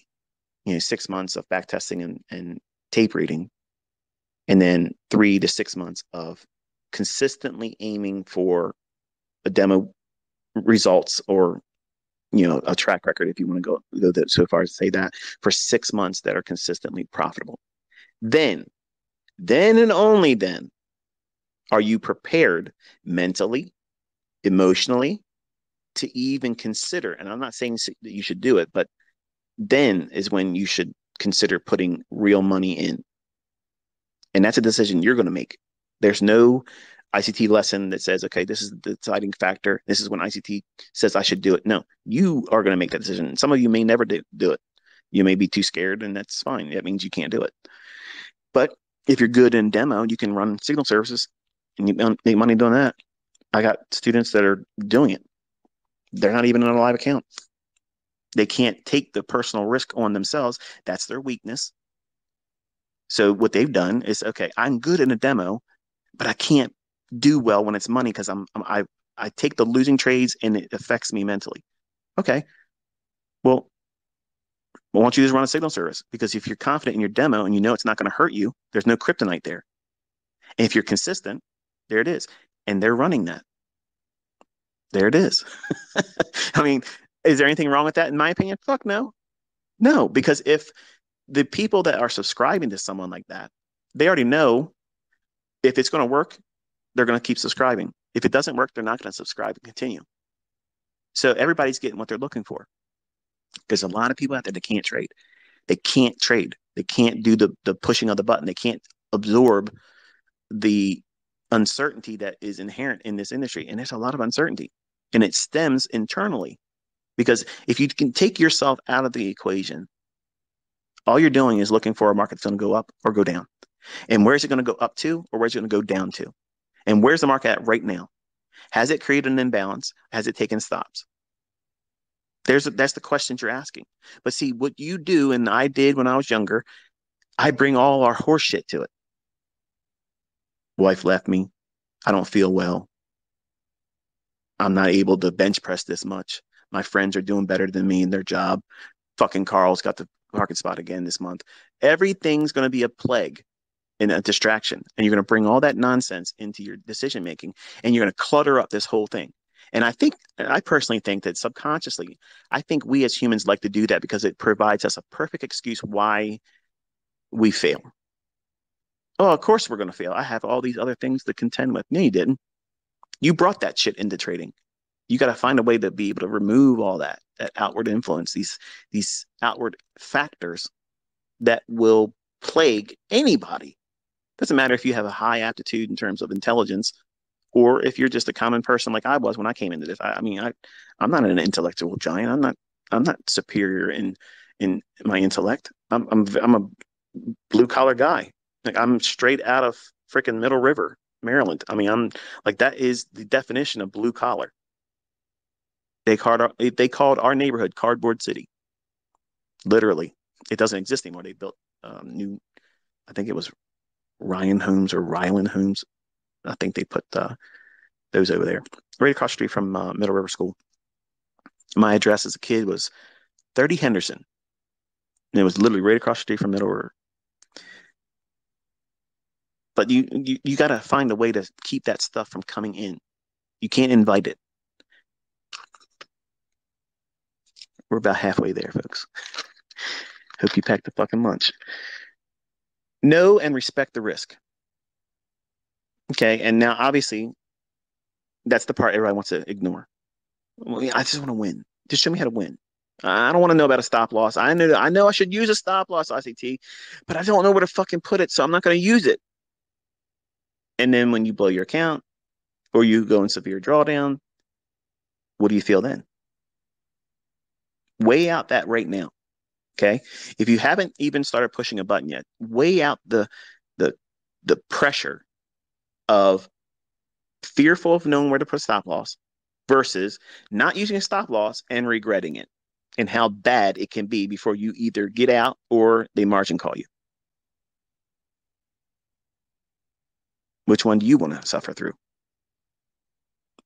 Obviously, you want to flounder in the beginning of learning where to put a stop loss. And that's the benefit of giving yourself time. Folks, that stuff is a complicated thing. You can't just simply say, here's the rules, because I've already done that. I've already shown you where to put a stop loss. The fair value gap, where's the high of the fair value gap? Okay. If you allow yourself in terms of the risk to have it to the swing high behind the high that forms the fair value gap, I'm going to use the swing high. But if I know everything's in my favor, I'll use the high of the candle that makes the fair value gap. And that's where I'll stop loss it. And you see how the market performs. Look at my examples this week. Don't look at the total amount of money that was being risked.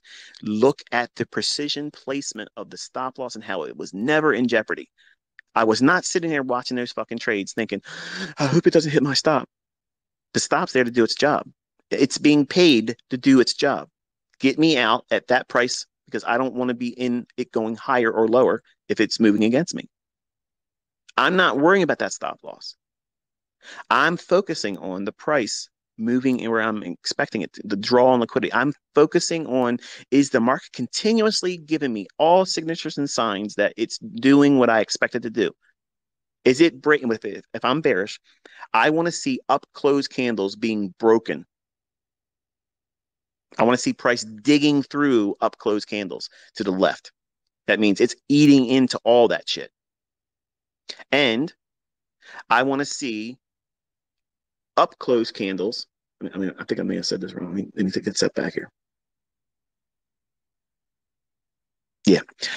If I'm bearish, I want to see down close candles being broken because down close candles in a bullish market, I'll look for opportunities for that to support price either through mitigation or outright order block. So I'm looking for down close candles to be driven through in price action when I'm bearish. Because otherwise, if you start seeing these down close candles to the left starting to support price, then you might need to suffer through a retracement or it could have made its low. So I'm looking for those signatures while price is delivering in my trade. I'm focusing my attention there. I'm not worrying about or panicking about the stop loss being hit. And that's where all of your mindsets are.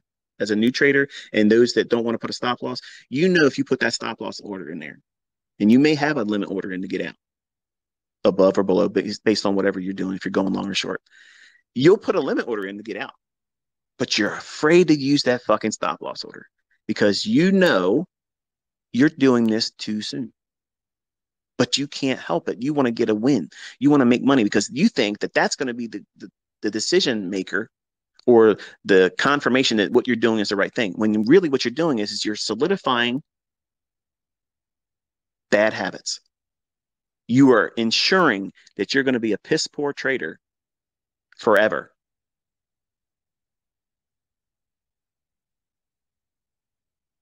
That long pause is intended. I wanted you to hear that and register.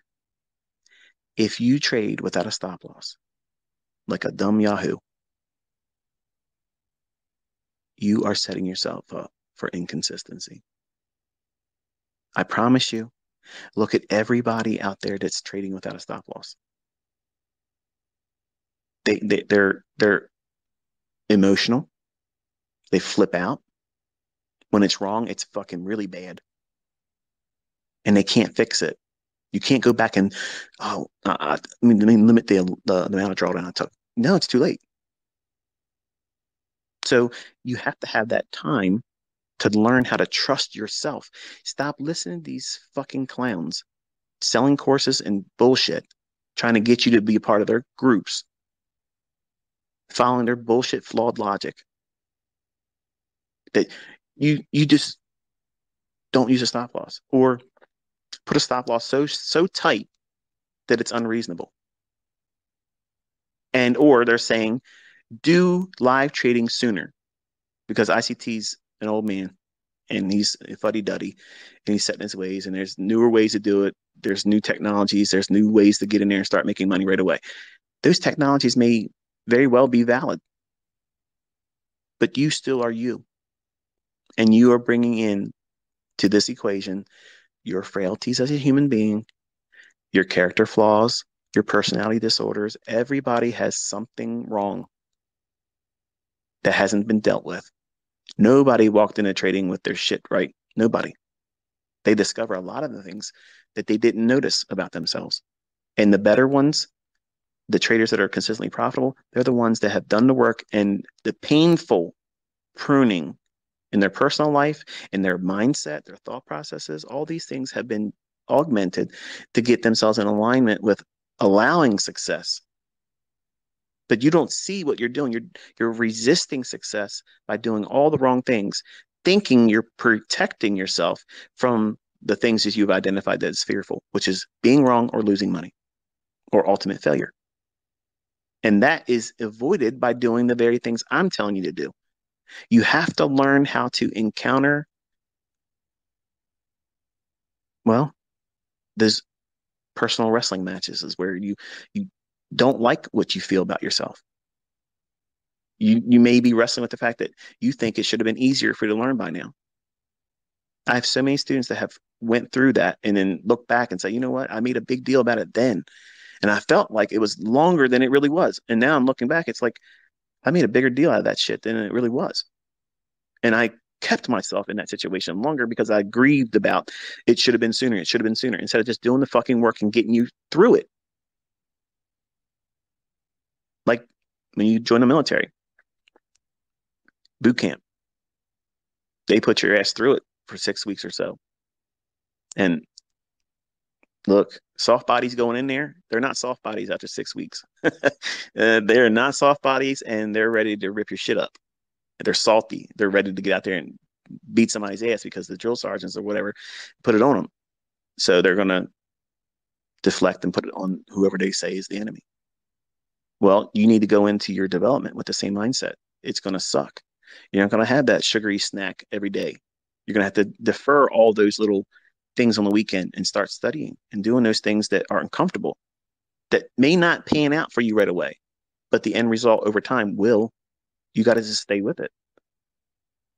But you have to respect that risk. And if you don't know what your personal risk percentage is, what's the maximum that you can really suffer? And you're going to like, oh, I can take 2%. Some of you younger guys, well, ICT said he did 5%, so I could do 5%. Yeah, I could do that. No, you can't. No, you can't. If you had an account with $100,000, you feel rich because you have $100,000. But if you lose $5,000, you start thinking, wait a minute, that's $5,000. Man, I could have done this and that, and all of a sudden you start thinking about, oh, you got buyer's remorse now. Yeah, if I wouldn't have done that trade, I could have bought this or that. I could have done that project around the house. I could have put the deck on the back porch, and I could have done this and done that, and I could have fixed this in the car. What are you doing? You're bringing in weaknesses and character flaws instead of saying, okay, I did that wrong. I risked 5%. That's stupid. It's over leveraging. Don't do that. Don't let the industry standard in all the books, and even I have parroted this stuff, 2% is not optimal. Anybody that says it's optimal is full of shit. They're lying, and they're probably not even profitable. Your risk percentage, the maximum of that risk for your total equity in your account, it might only be 0.5%. And you can trade very fluidly in the marketplace, not feel any kind of unnerved, no second doubts about what you're doing while you're trading, where your stop loss is. If you get stopped out, it's not going to kill you. It's not going to hurt you. And 0.5% is easy to make back. Really, really easy to make that back, regardless of whatever your equity size is. So the secret sauce in this whole business is knowing you, how you are going to derail yourself. Are you easily swayed by other people's opinion, even mine? You might be looking at a market, and I have students that have discovered this in my private mentorship. They have an idea about a marketplace, okay? And because I'm using higher time frame, my outlook is a little bit longer term than them if I'm talking about a daily chart. But they might have an idea about taking a trade that would be opposed to that idea. Not necessarily nothing wrong with that, but because their mentor was saying he believes, or I believe, that it's going to go here, it made them second guess their own analysis. And then that trade they were going to try to take panned out, and my stuff still ended up going there, but days later. My entire time frame for bias. Theirs was, I'm taking money out of the marketplace tomorrow in the next session. But because I was giving my analysis, they were tripped up by my opinion. My opinion should not have any influence over yours. Once you have your own model, you should not be subscribing to whatever I think is going to happen in the marketplace. That's the whole decoupling that's required for you to be an independent thinker. And that's why that's one of the benefits of me not doing active mentoring now. I'm just answering questions and finalizing our time together as the private mentorship group. And ultimately that will move aside, and then they'll integrate themselves with this community here. But you'll see them rise above everyone else in this group because they've been trained a little bit better than all of you are. And that's not something you should be upset about, because you have me still here actively teaching, and don't be upset about that. You're not going to get in what they've had. You're not going to get that. So just accept it. There's nothing wrong with you not being a part of that. They took the risk and took the initiative to get in it when it was made available to them, and they did it. Not all of them are successful, but I have a lot of them that are. And the ones that are still struggling have now found their development increasing, and some of them are profitable now because of what you watched and had for free just this year. So I know it's profitable. I know it's helping other people and even my other students that were struggling. But your risk percent, you need to know what that is. And you're not going to know what that is until you spend 6 months, ideally, tinkering with it. Where have you worked with it? Because 2%, you know, it's not a lot, but if you have 2% and then you cut the loss and you risk 1% and you lose and you risk 0.5% of that, okay, that's 3.5%. 3.5% doesn't feel like a lot, but what happens if you take another loss and you're stuck at 1/4%? And you have to do that over and over and over again. It will not run your account down like 2% every single time. But if you start with 0.5% and you take a loss, it's going to feel like a mosquito bite. It's a nuisance. You wish it didn't happen, but it's really not bothering you. But if you keep going back into it and scratching it, it's going to do what? Potentially get infected, create an open sore. And that's what you end up doing when you start treating your losing trades like a mosquito bite. You want to just keep itching it. It's done, it's damaged. Let it go. Just leave it alone, ignore it, move on to the next thing. But your risk has to be unique to you. Don't just take the industry standard that everybody regurgitates, 2%, because that's too high for a new student. It's too high, too fucking high. And there's people out there that will claim that you got to push it. You got to know when to push it. How are you going to know when to push it if you've only been messing around for a couple months? Seriously, answer that question. How could anybody reasonably expect to know their reactions, their expectations, how they're going to react to the profit if it starts moving in their favor? You want to know what's scary? Being in a move that you didn't expect to be so rapid and sudden, and you didn't have a limit order in yet, and it starts railing in your favor. That's terrifying. As a new student, it's thrilling as shit, but it's terrifying because you're like, what do I do? You're like a deer in headlights. That's scary as shit. You think losing money is scary. Now that's regret. And you're just fearful of doing it the next time. But when you're in a winning trade that you didn't expect to be that powerful and you didn't have a limit order placed in, it's just running like crazy, that's a terrifying feeling. Like you get paralyzed. You're afraid to get out because what if it keeps running? And you're afraid to stay in it because what if it's going to reverse? That's a weird feeling for a new student to experience. And you have to have time for those things to creep in. And it teaches you a lot about yourself. And books don't talk about that stuff. All the books I've ever read, they don't ever talk about what I'm talking about here. Even Mark Douglas' book, as good as it is, it's a classic. He doesn't really hammer all these things and really put it in a way where, hey, let's just talk about it vaguely. No, these are things that you're going to deal with, and they're going to impact your trading. They're going to really have an impact on how you develop and how you manage yourself as a trader. And you can't just take industry standards or things that are tossed around as that's going to be a perfect fit for you. No, like you have to determine what is optimal for you, and it may be less than 1% risk, or it might be just 1%. Others might thrive with 3% risk. I think that's a little nuts for a new trader, but hey, you know yourself. And respecting the risk and understanding that comes with it. With my advice is only use 30% of your equity. Okay. So when you have these like funded accounts, like, yeah, I got $100,000 funded account. You want to get out there and you want to maximize that $100,000 leverage they're giving you. You don't have $100,000 really, but they're giving you the buying power or selling power of 100,000 equivalent. I'm telling you, only use 30,000 of it. You will not blow your account. You won't wreck it. You won't get, you know, drunk with the idea of making big money. You want to make consistent money. And if it works out that you're only making $500 a week, fuck anybody else that has a problem with that. Who gives a shit? That's $500. That's bread going in your pocket. That's grocery money. That's paying your car note or a utility bill. Fuck everybody else's opinion. There's too much of that shit going on to getting you wrapped up and caught up in all this keeping up with Joneses shit. You're here and you're in this industry to do one thing, make money. That's it. It's not a fucking hobby. It's not fantasy football. It's not this team against that team. It's you trying to make money. Hang on, I gotta Put some oil in the engine here.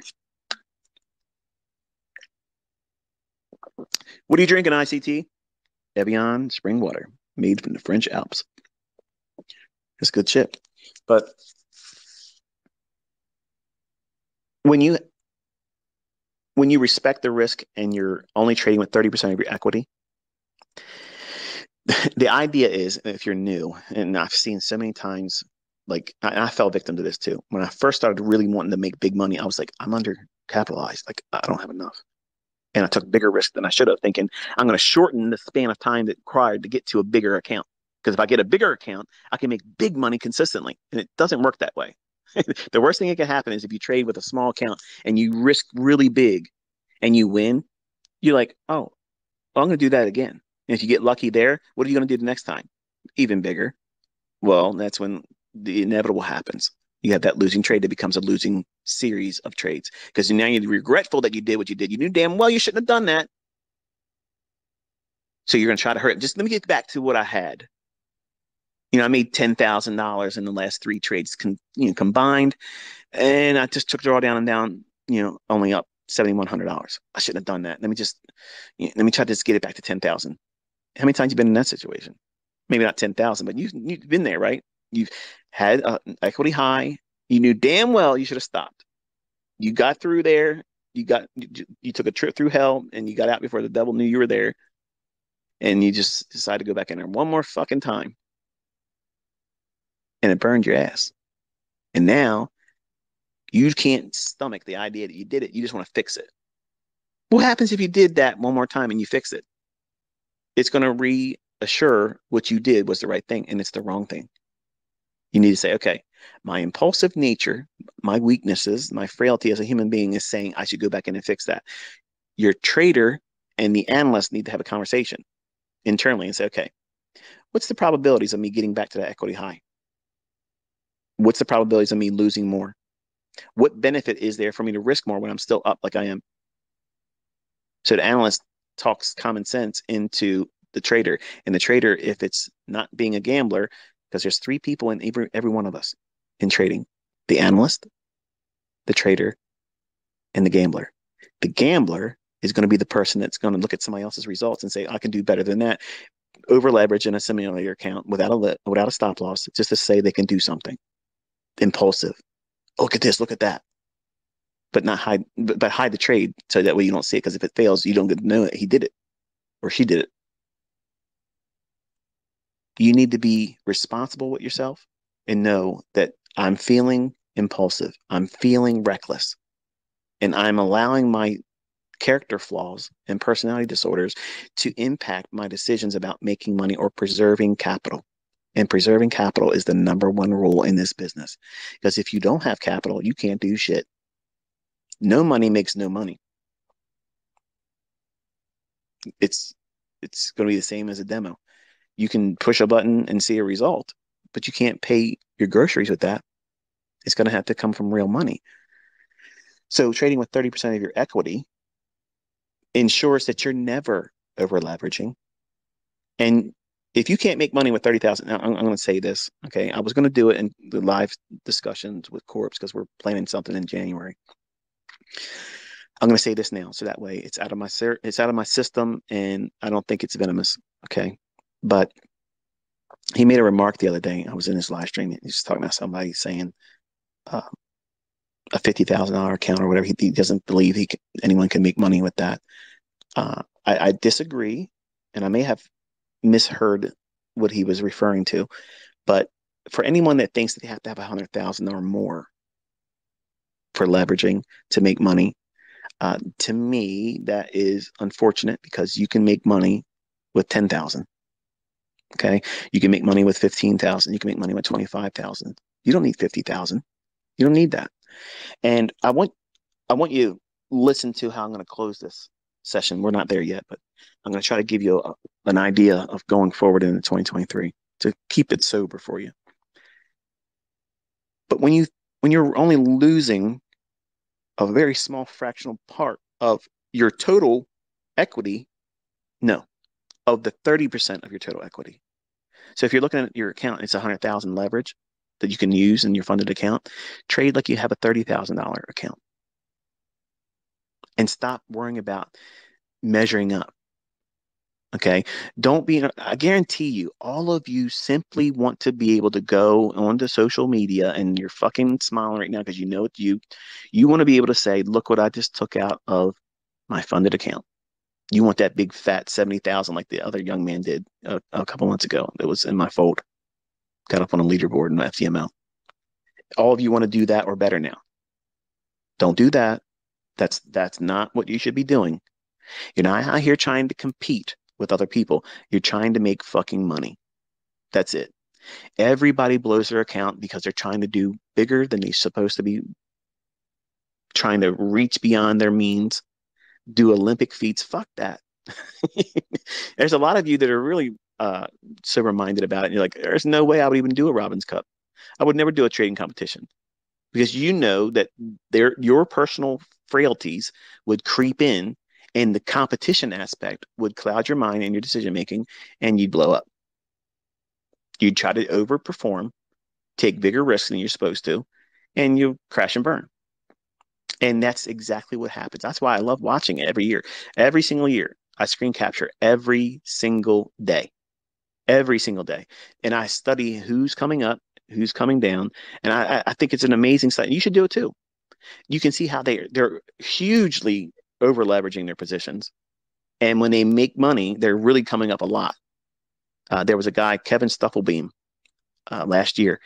He went up to like 1,300%, like in real stunning quick fashion, like crazy speed, like it was good. But I also knew that he was crazily over leveraged. And I said, if this guy was smart, he would just sit still because he's the highest next to Larry Williams. He was the second highest person in the futures division, Kevin Stufflebeam. He ended up winning with like 300 and some percent, but he came down 1,000%. So I know he was drunk. Like I'm gonna keep pushing. I'm gonna keep. Dude, you had it.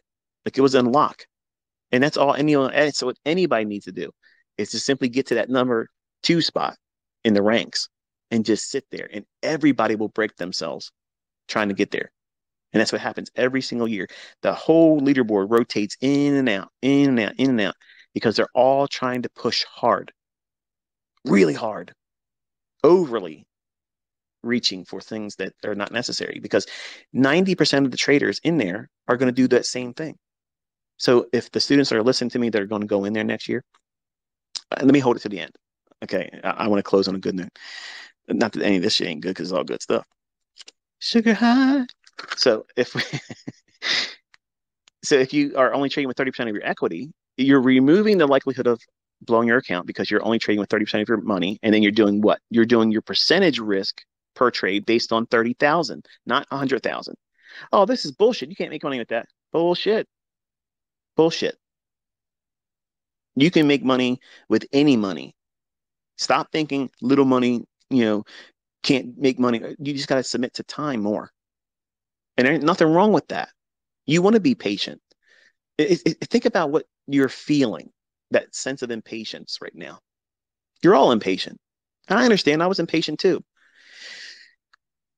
But you all are expecting unrealistic results in such an unrealistic time span. Like you honestly believe that you're going to make $100,000 in 2 months of live trading with a funded account without any level of stress. The only way you're going to do that is over leveraging and taking nuts levels of leverage and risk. Why?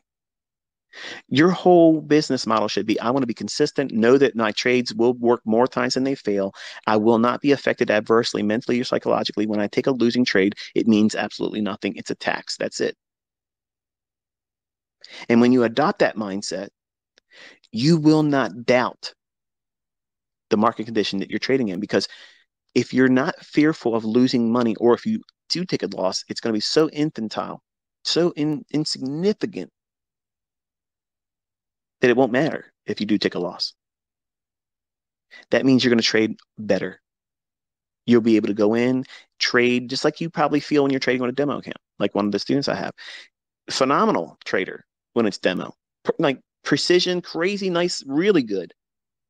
Put him in a live account, short circuits, because he's not from a country that has a lot of money, and money being taken from him, it's astronomical pressure. It's risk that he can't absorb it. He can't do it. And that's a byproduct of not doing this for a length of time where you condition yourself to being bored with the results. When you make it so consistent, you're doing it in a position where you're not making real money or taking real losses, but you're bored with the process that you keep doing it over and over again, and it's consistent. Then when you creep into a small little account, the smallest account that you can start with, and you just dabble with it like that, and you build in a level of comfort of growing in equity, and you add a little bit more. After 3 months, put a little bit more money in. You ease into it. Not, I'm going to get funded and try to get $8,000 in funding and just go crazy. Do over leverage everything. And if I lose half the accounts, who gives a shit? Because I got 4 million leverage still. That's not doing it efficiently. That's dumb. You need to be consistent about what you're doing. And if you do these things, you will not be fearing losing. You can't blow your account because you're under leveraged on all your trades. You're under leveraged. See, you're all looking for 500 to 1 brokers. Hey, ICT, what broker do you have that would be a good broker for me? I'm in this country. I don't want to use this one since 500 to 1. 500 to 1, that's fucking stupid. Like, that's fucking dumb. That's nuts. That is literally worse than casino odds. Like, that's guaranteed you're losing your ass. That's the really real shit there, okay? Don't even think that you got to do that. If you can't make money with 10 to 1 odds or leverage, you can't trade. In Robbins, you're forced to use the margins that the industry's forced on all traders. I understand, okay? I understand that there are discount brokers, and my son has used it with AMP. They allow you to trade with $300 per contract on the S&P. And I think like $500 for the NASDAQ futures. I might have it wrong or whatever, but the leverage that or margin requirements that's there is extremely low. Not surprisingly, that's the same margins that Larry Williams was using in 1987. Put your thinking caps on. But in Robbins, see, that's an area where traders go to measure up.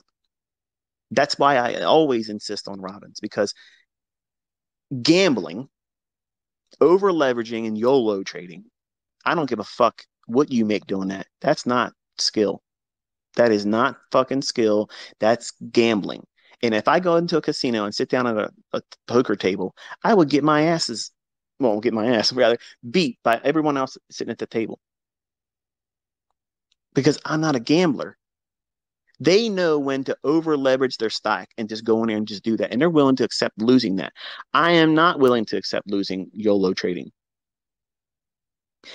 If you're going to compete, you're going to go in a setting where everybody is on the same playing field and we all have to use the industry standards. And you're going to have to fucking trade really well. You can't save your ass with doing 20 contracts to get me out of a fucking drawdown. That won't happen in Robbins. Put your money on that one. But when you got some mean motor scooter that's 50 years old that can take one contract and have 100% return in 5 weeks, when the competition took over a year to get 100% in Forex, and that's their track record, that's the one they tout. Shit don't add up, does it? When the whole broker statements are opened up, logged in, TD Ameritrade, boom, 100%. And I was teaching traders the very things on this bullet point list of things I have here. And I have about a half page still, in case you're wondering. You need refresher drinks and such. The idea of all my students in my mentorship group, I have different user groups and such. And some of them were like, hey, can you show us with a live account, massive drawdown and come back? And can you show us, if you take losing trades in the beginning of the day, how you can fix it in the afternoon? And can you just show us how money management alone can fix poor trading? Because I believe that's the case. And I'm going to go so far as to say, as much respect as I have for Larry Williams, because he's really my first real mentor, There's a lot of shit about him on the internet. People still talk about him. People that talk about me still talk about Larry Williams in the same regard. And he got himself into some trouble. FBI picked him up, I think in Australia. They supposedly doing it for like tax evasion or whatever. And I had that wrong or something like that. But and people questioned what he did in the Robbins Cup and whatever. Look, here's the bottom line. His account statements are online. You can Google them. You'll see every single one of them. Nobody has ever got close to his shit, ever. Not one time. I'm getting ready to go into the end of this conversation already because I'm just chomping at the bit to do it. But when Larry Williams said that he's not a good trader, I believe that. When he won in 1987, what was his recipe for success? Holding to the close. So when he was right, if he was buying, he's buying, after the open is done its run lower, and then he's buying strength. That's his strategies. Okay. I didn't like doing it. I tried doing it. I lost my ass all the time doing it because I couldn't suffer through the retracements that always took place. He would have these extremely wide ass stops and just, that's YOLO. And he did the maximum leverage using Kelly principle and Kelly criterion, and everything that he could potentially put on, he was putting it on his trades. And the only saving grace was when he was right, buying early or selling early in the day and holding the S&P or the bond market for the whole daily range. Think about what you would have done if you would have done something like on a CPI day, or maybe not necessarily what he would have done or what you would have done on yesterday's non-farm payroll, but imagine 60 handles. But we didn't have moves back then like that. That wasn't the flavor of the volatility then. We had very, very small volatility. And if we got like 5 handles, 8 handles a day, that was considered a respectable range of S&P movement. That's a stop loss.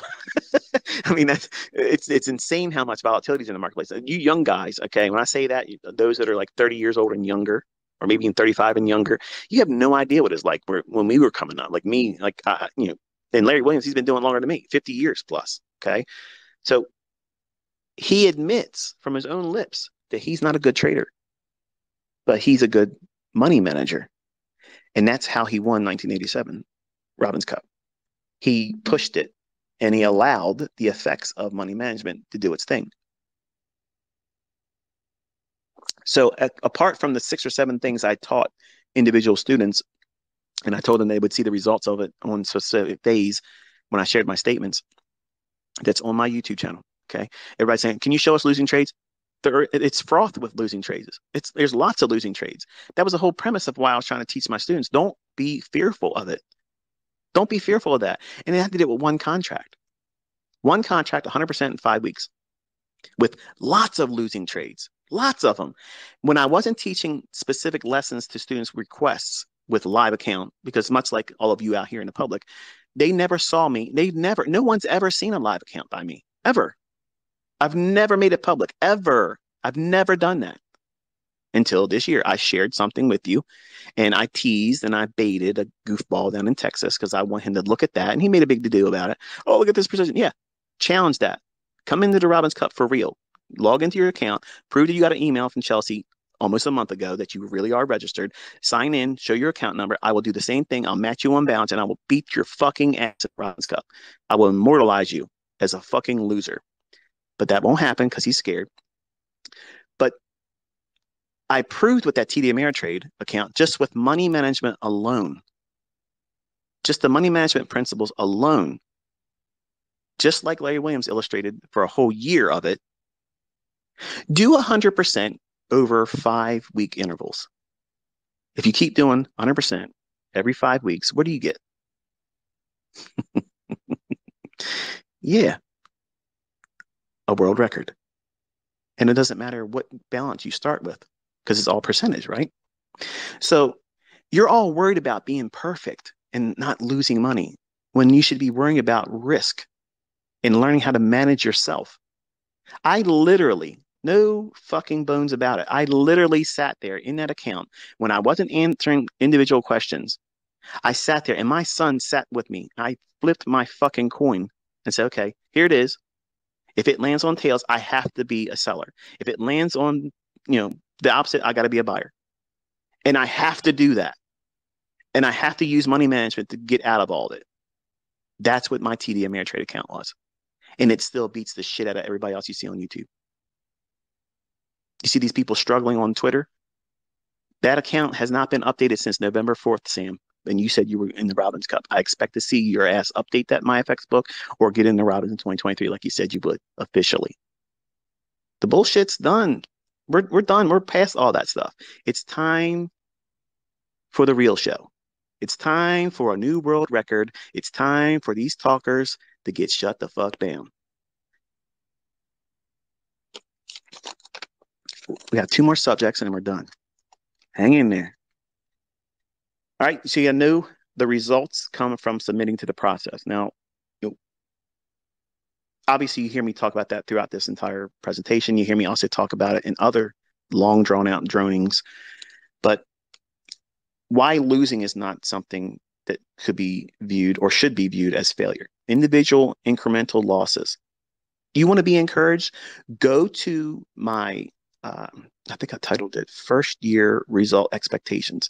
Like if you want to see what a new student, what their trading account's going to look like when they get out there and start really trying to push with real money, I honestly believe and I'm saying that would be a full year. Now, I condensed a lot of things and did a lot of things with my own experience, but to double your money, which is what you're supposed to be aiming for, if you go back to my original teachings in Baby Pips, when I was on that platform, I said that you should be aiming for 6% a month. If you do that, you'll make 100% return on your equity. That is a phenomenal rate of return. Do not let anybody tell you that that's not a good return. That's fucking sick. That's crazy returns. If you're consistently able to do that and you walk into a institution and say, look, here's my shit, here's my credentials. They'll put you through a little process, pat you on the back, and then they'll give you a chance. Not everybody, obviously, but if you are proving yourself like that and you got real accounts that you can do that shit, you will be acquired because that's a skill set that most people can't do. And you got to do it with low risk. Low risk. How's that done? 30% of your equity, less than 2% risk, but very routine. And you can walk into money management, fund management, all those types of things. But you can't just say, hey, look, I went through ICT's mentorship and therefore I know smart money concepts and you people are going to pick me up. They're going to find me. They're going to find nothing. They're not going to find nothing. You got to come there with the receipts. And when you have them, you're going to stand out. And they're going to be real interested in what you're doing. And if they consider you, they'll give you a small test, a small threshold of here's what you can do. To see what you can do with this. And if you do well with that, then they'll allocate more. And then you could be in shit. I don't think most people can handle other people's money. That's a type of risk and stress that is outside the scope of this conversation. It's way beyond normal stress. Like that's crazy amount of stress. But there's a lot of people that want to do it. And that's one approach where you can. But knowing that the process that I'm putting you through in your training is that you're not going to look at your losing trades as ultimate failure. Whereas when you do have a losing trade, think about what it feels like when you do it wrong. It feels like the whole world's crashing down and you're carrying the weight of the world on your shoulders. You feel embarrassed. You're glad that nobody saw you lose that trade because, and what would they think? What would they say? And what would your response be to what they say about you losing that trade? I told you so. That's a pipe dream. That shit don't work. SMC concepts are full of shit. Listen, if I can come up through all the bullshit that I did and find these patterns that are very, very, very consistent with my own family members and friends doubting me, telling me everything and every reason why it wouldn't ever materialize, you can do it. But you just got to stop putting all that weight on one transaction or one trading day or one trading week or one trading month. All right. So, and missing trades and the fear of missing opportunities. If you go through this process and it's long and arduous and it's boring. It really is boring. But once you get to the pattern of repetition, you will find it's almost like meditation, back testing, studying, logging, tape reading, demoing. You'll get really comfortable with what you're looking for as a pattern. And then when you do have a losing trade, when you have an opportunity that fails, that you didn't see come to your outcome that you were hoping for, the targets weren't reached, and the whole idea failed and collapsed. If that occurs, you don't have a fear of missing out on the next trade if you sit still, because you know that your trades generally are repeating a lot. They're frequent, but you're not going to have that pattern of a losing trader if you go through this process. Because if you don't go through this and this approach to doing it, what are you going to use as experience or a frame of reference? Your gut, your emotions, and what you see other people doing. And that's what young guys do. Young guys like to look at the other crowd out there, and whatever grass looks greener, that's where they're going to jump. If they're system hopping, mentor hopping, um, trying to do what everybody else is trying to do and changing their model because they saw somebody else doing something, or which PD array they're going to use because somebody else is out there just doing breakers, and I'm making a big to do about fair value gaps now. They're like, oh, I can't do fair value gaps. Let me go over and do the breaker because I saw this guy. He made $10,000 in his funded account, and I saw the withdrawal through. That's my model. I saw that. No, you're being influenced. That stuff is social media garbage. It's toxic. It's not going to help you be a better trader. It's actually going to be an impediment. So unfortunately, that's the reason why a lot of folks come to us and they say, I'm a cult leader and this is a cult, because I'm trying to give you a mindset that's hive mentality. You have to subscribe to one viewpoint in the beginning. You have to. But you graduate and grow from that, and you find yourself in your own unique model in all the things I'm teaching. But if you're coming here and you want to apply a little bit of that and a little bit of this and somebody else's horse shit over here and what you read in the book and what you saw in a video over here, or this resembles this, and I'm going to try to incorporate, you can't do those things and not be surprised at the results not being what you're hoping for.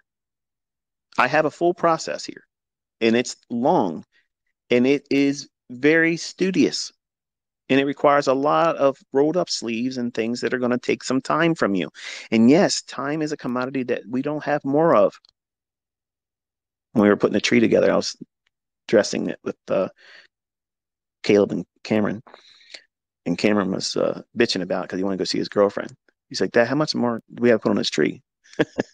And I was like, until they're all put on there. I can't reach up there, and I get dizzy when I get high up on a ladder. I get vertigo. It's 12.5 foot tree, so I had to have my son climb up on this extension ladder that I was so afraid it was going to tear up our wall. But Caleb says to Cameron, he says, instead of belly aching, why don't you just enjoy the time? Because look at that. He's 50 years old. He doesn't have much time left. I'm like, what the fuck? What are you talking about? I don't have much fucking time. I know I'm 50, but fuck's sake, I'm not a senior citizen. Jesus. Well, here's what we got here. You're gonna have you're gonna have this influence of people around you, just like my own kids were influencing each other there, and it influenced me. Reminded me, I started thinking to myself, do I got one foot in the grave? For fuck's sake, like, what is this? Like, do they know something I don't know? Like, I don't move around like I did when I was 20, but man, but that same influence, that factor of influence on social media. I mean, think about it. When you click on Twitter, if you're listening to this, you're predominantly coming to Twitter to see what I'm either pointing reference to, or maybe I'm sharing a trade example, or something. I'm making a post of some kind, and you're waiting for that next dopamine hit. Well, if you're finding yourself chasing that kind of shit on social media about who's hot right now, which system's better, um, I don't have a system. Okay, I don't have a system. I don't have a singular plan outside of what you have been shown on 2022.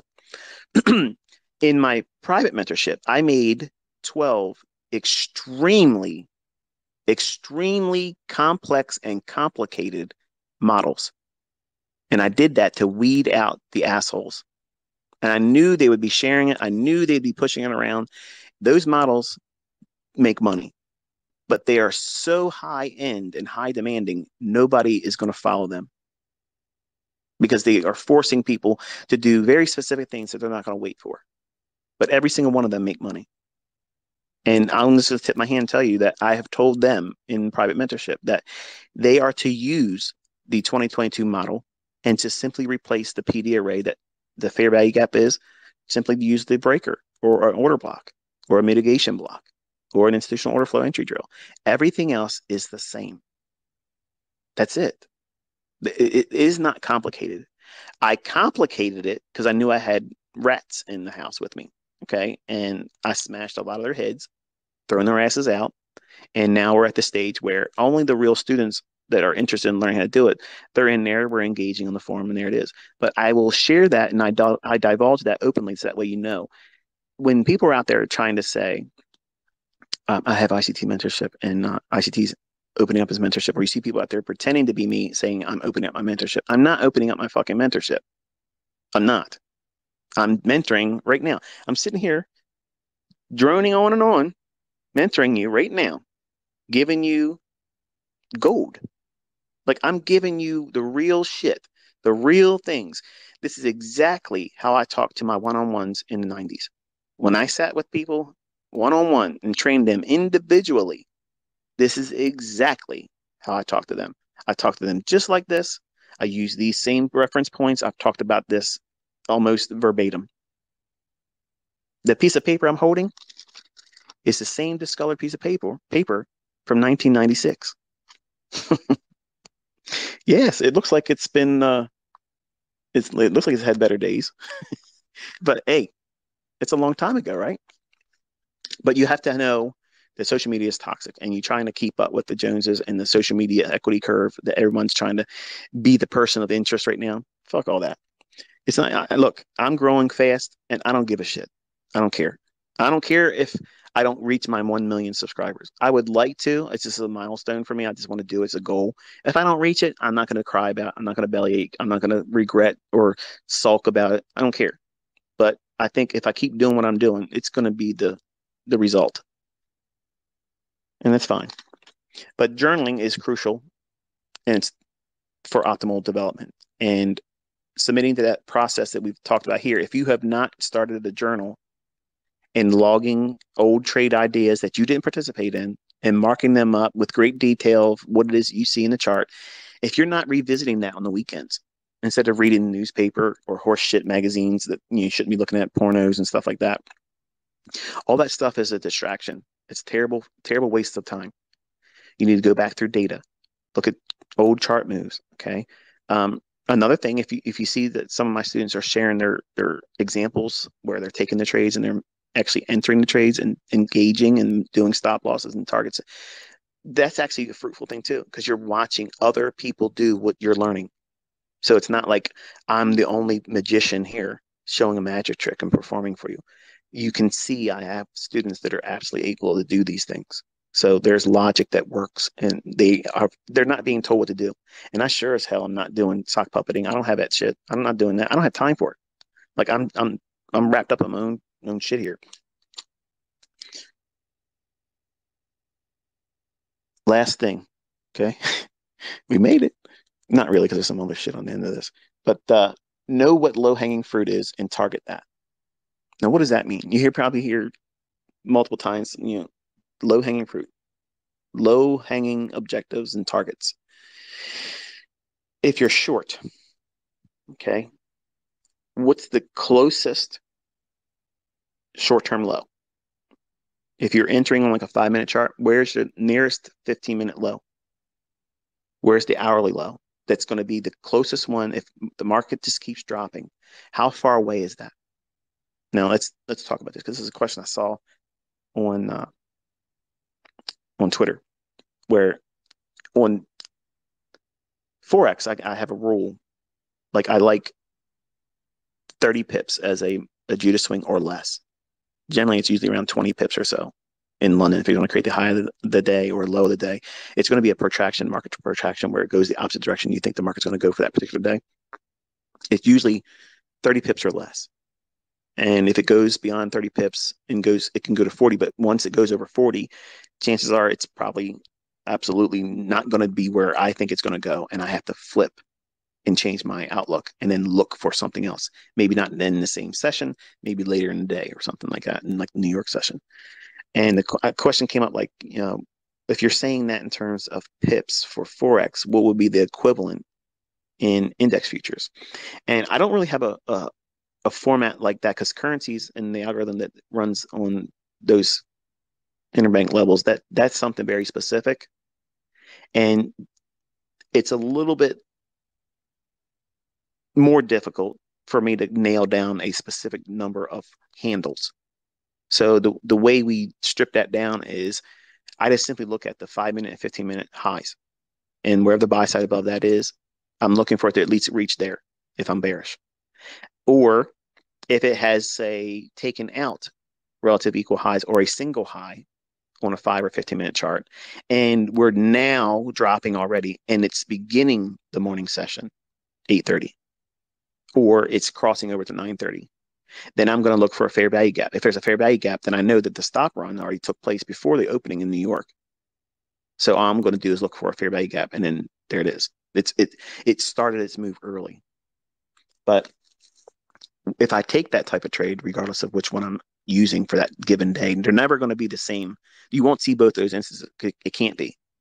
Either the relative equal highs if you're bearish, or the singular 15 or 5 minute high that has buy side above it if you're bearish. We are always anticipating that type of scenario where it runs up, knocks out that, scoops up that buy side to pair with shorts, and short is the smart money. They're going to look for what? A low. And the low hanging fruit in that example would be the nearest 5 minute or 15-minute low. Now, if you happen to have a 15-minute or 5 minute low that's like maybe 5 handles or 6 handles below, I'm not going to consider that. I'm looking for something that has at least 10 handles or more before that's my first objective. Like that's me. That's my personal, that's not my son's model. My son's models, if he gets 5 handles, he's done. I'm a little bit more diverse, and I can look for a little bit more from the market than just simply that, clearly. So I'm looking for a low hanging fruit objective would be 10 handles below where I got in at. So I'm measuring, okay, where my entry is. I'm already looking for where I'm going to try to get in at anyway. But if I secure the entry and I'm short, and everything I'm saying here is reversed for going long. So just listen to the logic, write it out on a piece of paper, and then reverse everything directionally, and you'll have the same thing without me saying it the other way. But if you're looking for low-hanging fruit objectives, you can do your entire career with just that. Where your entry is, and if you get 10 handles below your entry, that's your low-hanging fruit. Boom, done. Now, if you're going to use what I taught as my son Caleb's model, I made that public. It's out there. I think it's in my 2022 mentorship. It's one of those videos later in the series or whatever. Then obviously you use that model, and that's that low hanging fruit. You have a static 5 handles, 20 ticks, and you're done. That's it. You don't care what the rest of the day is going to be.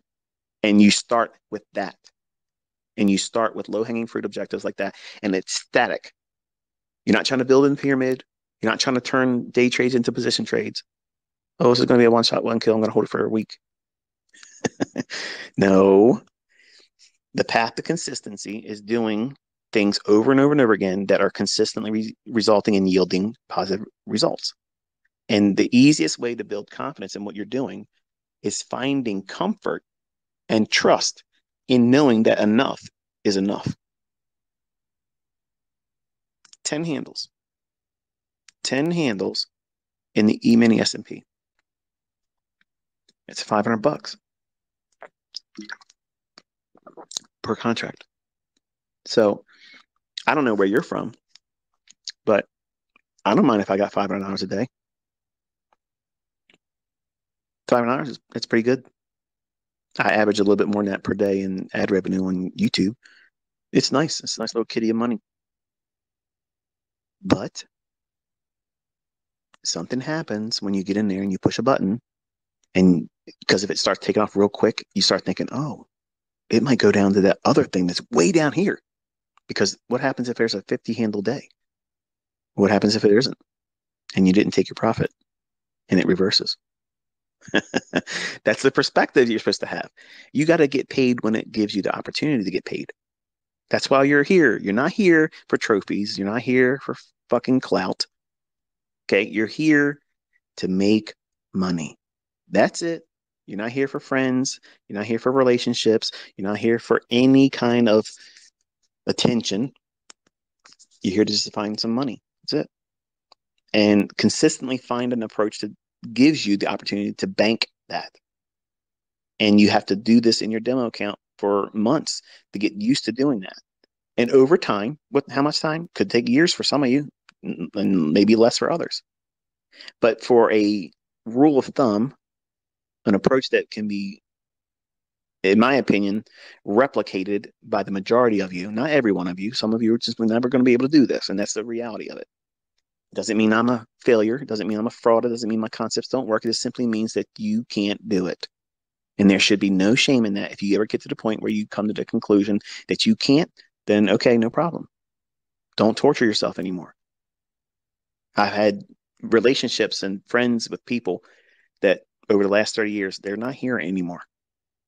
They ended themselves, not because they traded my concepts and they failed, because they did their own thing and they lost big and they ended themselves. And I also have friends that did very little in terms of damage to themselves monetarily and they killed themselves for nothing. Nothing. 50 grand? Your whole life is 50 grand? Every one of my vehicles that are paid for, and I'm not leasing, by the way. The titles, there's no stamps or a lien against any of them. Vinny. The all of my vehicles cost more than $50,000. And my friend ended himself. $50,000 gone. He's no here. He's not here anymore. Bunch of sleeping pills, and he's resting in peace, I guess. That's how bad it can be if you can't wrestle this stuff beforehand. And you would have never expected that from him. He seemed happy. He seemed chipper all the time. Growing up, we were, the typical.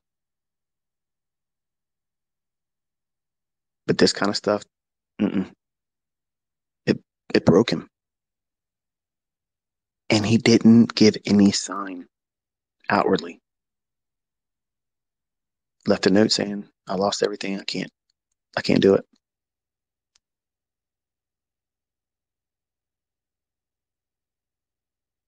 That sucks because you can't say anything to him anymore. You can't encourage him.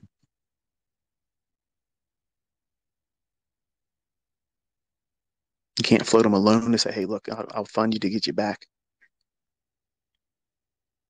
And there's a lot of you that listen to me.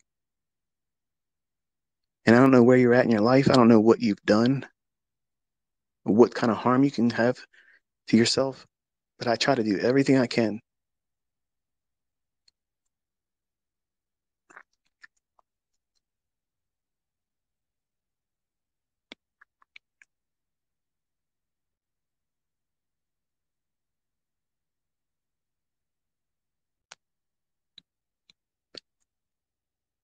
I try to do everything I can to keep these types of things from occurring again.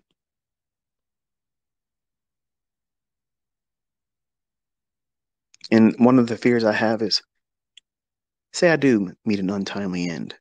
Okay. Lord calls me home and that's his business and I'm ready when he wants to do it. But if my kids don't know how to do this like I want them to know it, I would not want them to feel that kind of pressure.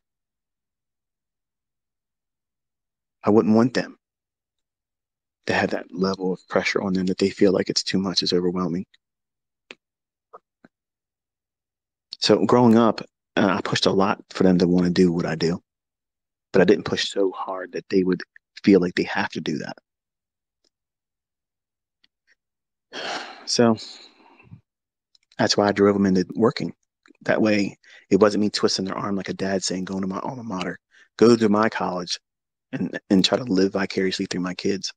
I am dying to live vicariously through my kids as a trader. I want to see them doing well and me grow older watching them do, wild exploits and conquering things and taking down huge windfall victories and things. I want to see that, not just in one kid. I want all my children to do that, but it might be an unrealistic expectation for me. It's clearly not going to happen with my daughter, at least for right now, it hasn't.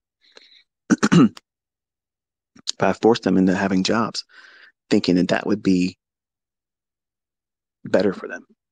And when I was raising them, I got in arguments with people online that would say, "Oh, because I told them, I said, look, I'm setting them up. They ain't gonna do any of that stuff." And a guy sends me an email or rips into me and says, "You're doing the worst thing you can do," and blah blah blah. I think I've said this before. Matter of fact, I know I have. But I started seeing some of those things manifest in Cody, and it made me change my approach with the other ones. And I make them work. They don't have to work, but I make them work. And they've had issues with having anger towards me because why don't you just do this for me, and why don't you just give me this and give me that. And there's been a few times where I've almost buckled and said, you know what, I just want to make it easier for them. That's the worst thing I could have done. They're having the greatest life lesson right now, working their jobs. They don't make a lot of money. I mean, Caleb makes about $1,100 a week warehousing, and he's doing his little thing with his trading development. He's not in a hurry to be a millionaire. He's interested in getting comfortable with talking in front of all of you. He wants to do a YouTube channel. He's like, man, that'd be nice if I could get a YouTube channel like yours, Dad. And I'm going to actively promote him. And I will be on his shit periodically to build his base up. But it's to me, it's encouraging to see at least one of my kids, because I think crypto has messed up Cody. Like I think it's left a bad taste in his mouth. I mean, we talked last week or whatever, and he's like, I said to him, I said, why don't you just simply focus on index futures? Don't do forex. Don't do anything else. Don't touch crypto anymore. I'll spot you a little bit of cash to get you started, and then we'll work together. And I'll just show you what you need to be focusing on. Use what I laid out for Kirsten, and then there it is. You do that, everything will be fine. And don't try to do more than it's necessary. But he suffers from a lot of anxiety, and he treats it with marijuana, which I don't like that smoking aspect of it, but I don't have anything against edibles. I don't have anything against the oils, the tinctures. That benefited me. So I have nothing against. I used to be a big opponent. We had arguments, and I was angry with him for a long time. But I think that for him to do this, he would have to stop doing it, at least when he trades, because he gets a little bit more paranoid when he's using it. But he does it to, in his mind, he's doing it to calm himself down. But you're going to have what when you're trading? Anxiety, right? You push a button and there's money to be made or lost. You're going to be thinking about that while you're in it. And if you amplify that with something that's already going to increase the level of paranoia, like cannabis could, and not in everybody. Like when I was using it for my back, man, I was comfortable. It allowed me not to feel like every racing thought had to be in the front of my mind first, which is what it always is. And living with bipolar, it's it's very hard to manage everything that I'm thinking at the time and all these different potential topics that I know that would be interesting to me. And I can go and start them and continue others and come back to the other one. And it's not a problem for me, but people outside listening, it's very hard to track. And it makes it hard for listeners, for me, or to have retention and listenership. But if he's going to be developing himself as a student and trading, not crypto, because he was trying to do the investing, the hold on for dear life shit. He bought into all that nonsense, all the celebrities saying they're doing it too, all waiting for that 2017 meteoric rise in Bitcoin again, and made really poor choices. So he does not have any skill set whatsoever except for having invested a little bit of money profitable just for a little while. And then he's in ADA way underwater. And he's in another couple shit coins that are way underwater. And he's all tied up with that Coinbase bullshit where he can't even get his money out. So it's a mess. And he took a loan out, 20 grand on a credit card. He wanted to prove me wrong. And I know there's a lot of you out there that are trying to prove me wrong, that are not trying to be my students. You just want to prove me wrong. I'm inviting you to prove me wrong. I've always invited that. Go through my stuff with the intent to say it does not work. There's no validity in it. It does not work. If you do that, go in with that. I've had so many students that actually came into my fold with that very approach. They were tired of hearing me talk this shit.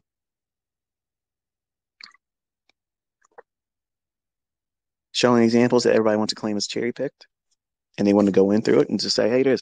And they're like, man, I saw it. It was there. And they used to be major trolls. Now they're part of the fold. They're part of the cult of winning. ASMR, ICT. You like this? Stop whispering. You're creeping me out, ICT. So I thought I would talk about Robbins a little bit here. And I gave you an example of like if you can turn one contract, okay? If you build a model that you make 100% in 5 weeks. Now, I'm not saying that new students should try to aspire to this, but there's a lot of you that are very well versed in my stuff and been doing really, very well. And some of you are actually talking about going in the Robbins Cup next year. And I'm excited for it. I'm absolutely excited to see it. But let's talk about different approaches about winning Robbins Cup. I'm going to give you a couple recipes here, okay? So that way you can think about how this might be impactful for you and how, if you want to use it for another competition like FTMO, or anything, go out there and these people that are beating their chest saying they're the best, they have the shit that doesn't stink. You can go out there and rip the shit off and destroy them. You do a lot of what I've already said here in terms of the mindset and limiting your exposure. Okay. Everybody else out there is looking for the maximum leverage, what they can use. I need to be able to use a discount broker because I can trade with 300% margin. And I'm going to really not look good if I go out there in front of everybody and I only make 100% for the year. Well, first of all, even if someone lost to me and they had 100% return, you know what I'm going to say? That's 100% fucking earned. That's good. That's fucking good in anybody's book. And not in terms of MMA, but I mean, there's a lot of people that say that's not enough. But 100% is easy in the hands of someone that knows how to trade. And in a gambler's eyes, they think, well, I can get 100% over leveraging, just a couple days or a week or so, and I can double that. Yeah, that's nothing. That to me is not trading. That's gambling. This is the number one reason why I say all the time, Robbins Cup. And you see the same belly aching excuses. Oh, Robbins is a shit broker. Oh, it's a shit platform. You know what they're doing? They're making excuses why they fucking suck as a trader. Because if you can't make money with one contract, you can't trade. Period. Any Tom, Dick, and Harry can get on a fucking simulated account or a live account and push the maximum leverage and get lucky. Get lucky on a short span of time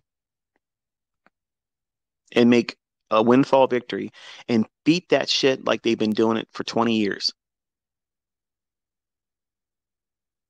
That's not consistency, and that's not trading effectively. And most of the time, it's done without even using a stop loss. So how can you argue that that's good trading? That's not good trading. Trading is where you're managing risk, you're managing drawdown, and you're consistently profitable. That's the number one reason why I always bark and say that Robbins is the place I will compete against anybody, and I will fucking destroy anyone. The invitation is open. You know somebody that's a big wheel? Get them to go in there. I will go in there because I don't think Robbins is going to be a match for fucking Benny. He can't do one contract.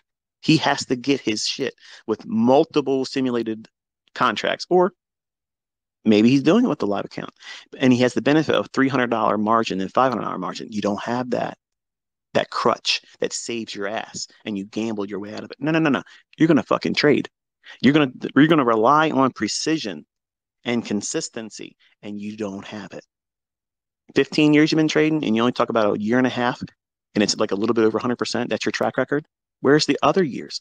Where's this year? Where's 21? Where's all that shit? I don't need you to provide that for me. I want you to get in that Robbins Cup and I will give you a track record that your fucking head will spin on. All you gotta do is get on there and place one time. Just climb up there like Tom Dante did and failed at 5 spot. I'll know you're in there, but you got to show your full account number because I heard you. I got it recorded. You're going to go in there and use multiple accounts because we've already seen you shit yourself in the last week 3 times and you deleted the fucking streams. I got them recorded. I got you recorded saying that you're going to beat Larry Williams' record this year, whether I get in there or not. I'm here for it. I'm fucking here for it. But for the students of mine that want to win this bitch, number one, you don't need a lot. You don't need a lot to do it. Okay. Every single time in the past few years, okay, I have had some joker, some clown come to me, okay, and claim that they're going to join the Robbins Cup.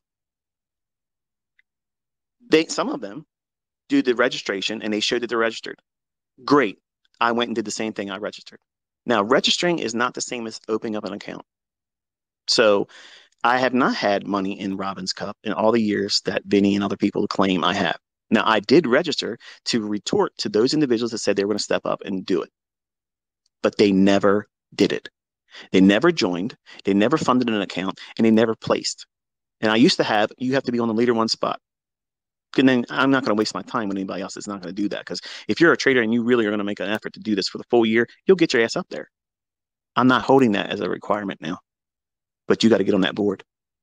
Because I've had people say, show you have Corvettes and I'll delete my videos about your bullshit. If you do this, I'll stop everything I've said about you and all the lies and horseshit you've done. I'm not buying into that now. No, no, no, no. You said you're in it. You're going to prove it by logging in, showing your account number. And that better be the fucking account number that you supposedly are going to win with. Now, let's talk about some recipes. How to win a World Cup, how to win a competition, how to rip the shit off of everybody else out there. Ready? You don't use AlgoBox. You don't use that. You use simple fucking logic and you use simple stop loss orders. You have to use a stop loss every single time. Okay. Now think about this. If you looked at what Larry Williams did and you studied his statements and such, which I did for years as a 20-some-year-old, I didn't have the access to seeing his statements. I didn't see them really until I was in my early 30s. And I don't know if they were available prior to that, but when I was in my early 30s, that's the first time I sat down and I literally walked through every single one of his trades. And I was like, okay, well, I mean, clearly he's being honest. He's talking about how he's not a good trader. He used the benefit of maximized money management. And when his winners were winning, they were crazy, crazy payouts. And when his losses were happening, it was a big loss, but he was okay with taking that kind of loss because he knew his system, his approach was meant to capture big range days. And if he was going to trade a day when he thought a big range day was going to come, whether it be an up day or down day, he knew that if he got stopped out before, the day before, the bigger day would come and it would eat up that loss because it would be many times less than a full daily range would be. So with all that said, and without making it even more boring than it already is, I got to thinking like, okay, so how can I do this multiple ways where I can get to 11,000%? And I did it 2 times on Twitter. I ran up 2 different demo accounts. One I did a $5,000 account and another one did 100,000. And I've never claimed that was a live account. I've never done that at all. The screenshots that you see Vinny and other assholes out there doing, there was one live account. I actually still have the account. I still have it. It was the residual account that when FXCM got sued and got thrown out of the United States, I had an account that I was letting my son underage, not allowed to trade with, but I've done that before with GFT. uh, the That account, I think I had like $200 or whatever in it, and I was making them trade with really, really small leverage to try to learn it and try to get interested in doing it.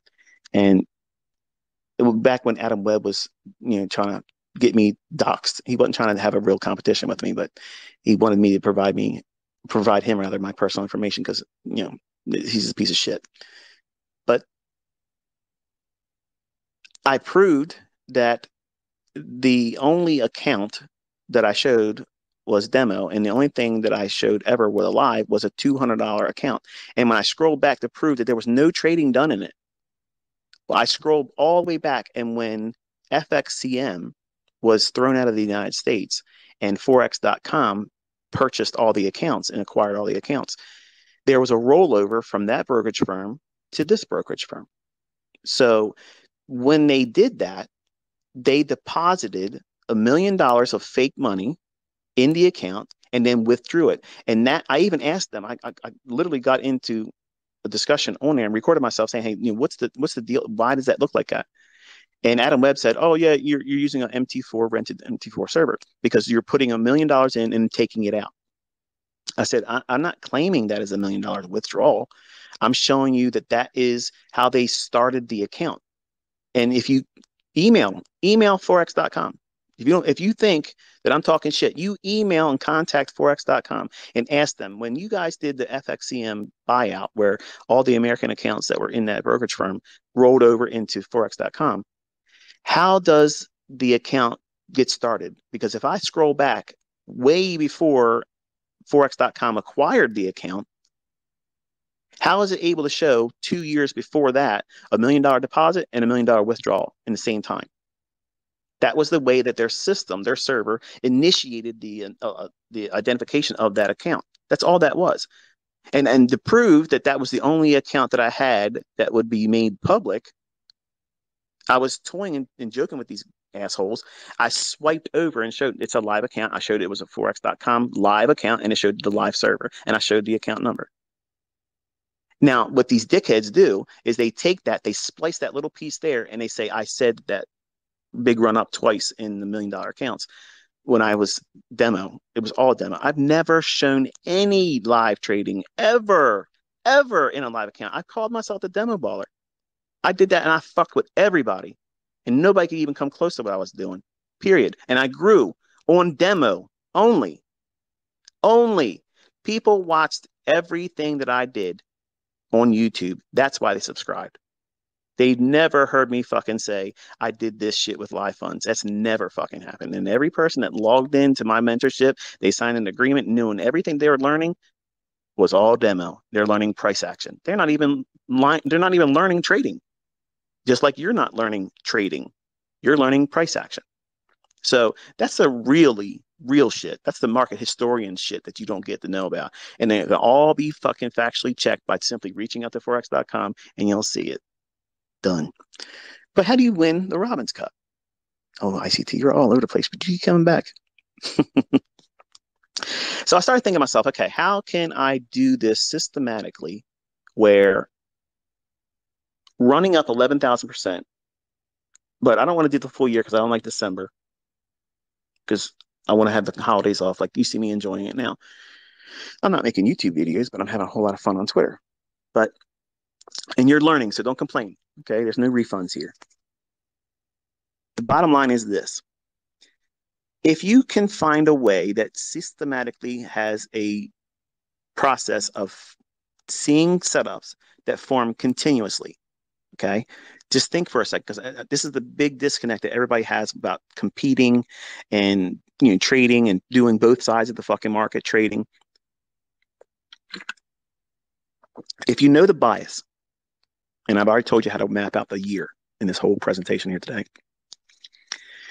If this idea of everything I've mapped out resonates with you, I want you to sit down in your charts and think about what happens if you can get 6 handles a day. That's easy. Do 3 in the morning, 3 in the afternoon. You don't even have to have a full pool. What does that mean? get in your entry, and go to your full terminus target. 3 handles is shit. It's nothing. Like that's nothing. That's nothing. Like I could literally almost close my eyes and throw a fucking dart at a wall and put stickers all over the wall and have yes, buy, yes, sell. And whatever I hit on it, I can still get 3 handles out of that just by static price action alone. It sounds unbelievable, but it really is that easy. 3 handles is nothing. It's just static price action alone. You can get that. Now, if you know when it's likely to have the order flow in one direction, aiming for a particular high or low intraday, and you're going in, you're trying to get 3 handles in the morning, 3 handles in the afternoon, you have a recipe that you consistently aim just for that. You're not trying to get the full range. You're not trying to get 10 handles. All you got to do is simply do that and let money management do the heavy lifting. If you average 11% a week, which I know some of you are like, what the fuck? 11%? Like, come on, Michael, come on. 11%? That's a lot. Actually, it's not. If you're in number one, if you're competing and you have a system that has lots of setups, I have lots of setups. I have a repertoire and an arsenal that is absolutely unmatched. I have shit that nobody's ever seen before. I'm going to share some of that next year. But you only need a small little piece every single day. And here's what fucks up everybody. They all want to rush to the high end of that leaderboard and stay there and taunt everybody. They want to get to a safe high ground and they all want to get there real quick. That's the built-in advantage. You got to play the long game. The long game is taking small little pieces, even on one contract, and let it build up each time. Each time, build it up, build it up. And when you get your 3, you stop. Wait till the next session. Get your 3, stop. Close the fucking shit down. Don't trade anymore. Everybody else is going to be pushing. They're going to be buying and selling the same day because they think their fucking system does amazing things, and they end up fucking drawing down. Everybody does that. Everyone loses their ass that way. Don't be like them. Know what you're looking for, aim for it, hit it, walk. Done. You ever see the movie 21? I love that. I love that movie. It's classic to me. I look at that as how a trader listens to the analyst. They had a process. They go in, they have a system, they're counting cards, they know what they're looking for. When a table goes cold, they got to get up. They got to get the fuck up because the probabilities have done what? They've shifted. You're not likely to get a good run. Get up. Well, when you get your shit, you stop. So 3 handles in the morning, 3 handles in the afternoon, or if you're capable, 6 handles in the morning and you're done. And just do all the heavy lifting with the money management. A more skillful way of doing it would be aiming for 12.5% per week. It's like 60% a month, compounding over and over and over again. And you can have it done in, I think, if I'm not mistaken, I think 10 3/4 of a month, like a little less than 11 months. But you have to have the discipline to stop. You have to stop. And if you have a losing trade, stop. Don't go in again. You can't use, I got to fix it. You can't fix a flat. Okay. You just eat that and go home. Everybody else is going to be rushing. They're all going to be rushing to get out there and try to make a big, huge splash like Mr. Kevin Stufflebean. And he did. I was impressed. I was like, man, this guy came out the gate. Look at this shit. Up there, 1,300%. I was like, this guy's going to fucking do great. But then his first losing trade that I was able to really pay attention to when I was tracking it. Dude, you lost like 400%. Like, that's a lot. That's a big hit. And then when that hits, you want to do what? Got to get it back. But you just don't make it back with 400%. You got to make more than 400% to get that back. See, that's the problem when you go in a drawdown and you're in competition. Drawdown in competition is exponentially higher than just simply trading for income. So there's a whole different paradigm shift that needs to take place. And claiming you won 4 fucking competitions when nobody was really aware of those competitions, that's kind of bullshit. And you didn't really compete against people that are really doing it. If you're looking at Robin's Cup, there's a lot of names that keep showing up each year. Man, I got respect for that. These people, they're not talkers, they're doers. You don't see them out there beating their chest. They sometimes sell shit, but guess what? I think they earned it. Robert Miner. I've never talked to the guy. I've never met the guy. He's up there a couple times. I haven't seen him this year, but yeah, I've seen his name up there multiple times. Many, many, many times I've seen his, and he didn't place in the top 5 in the end of some of the years, but I did see him get up there. I got respect for that man. He's doing it. Like he's literally doing it. I don't know how he trades. I never looked into it, but I know he does some kind of education. But there's another guy out there that's I think he's done it 4 times. He's doing ads now on YouTube saying that he's the only 4-time winner of the Robbins Cup. Um, that's cool. You know, that's great. I know he's selling a course or whatever, and I got no problem. You proved it. You've done it. But if you find a way to simply look for 1.5 to 2.5% each trading day. Now, that's a lot for a new trader, but I'm talking to the folks that's been around the block for a while and you know your model, you've been doing well. How many times have you ever sat down and thought, this is all I need to do and stop? Forget how far it can run. Forget all that. Forget doing buying and selling in the same day. Forget all that. Strip it down to the brass tacks. And unfortunately, in competition, you're going to be using 2% risk. It's not a lot, but that 2%, it adds up quick. If you're taking low-hanging fruit, systematically targeting it, boom, getting out. Boom, getting out. You can do it with 1 contract. And it becomes 2 contracts. Slow, but it gets you there. Now, think about it like this. $10,000 is the minimum requirement to get into the futures division, right? $10,000. Folks, we're just talking math right now. Okay? It's just math. If you need to make 12.5% a week, what does that translate? What does that translate into? $1,250 end of week. That's your goal. Now take that $1,250 and divide that up over 5 trading days.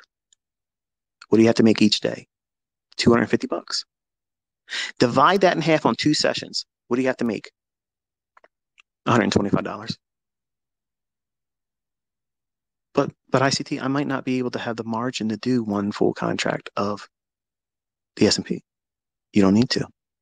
You can trade currency futures, bond futures. See, you have to have an arsenal, a repertoire, a bond system that nobody can fucking touch. Oh yeah. Oh yeah, baby. I have shit that fucking Iron Man would want to buy from me. Stark Enterprises ain't got shit on ICT. But strip it down to the chrome. What do you have to do? $125 the first week, each session, or $250 each day.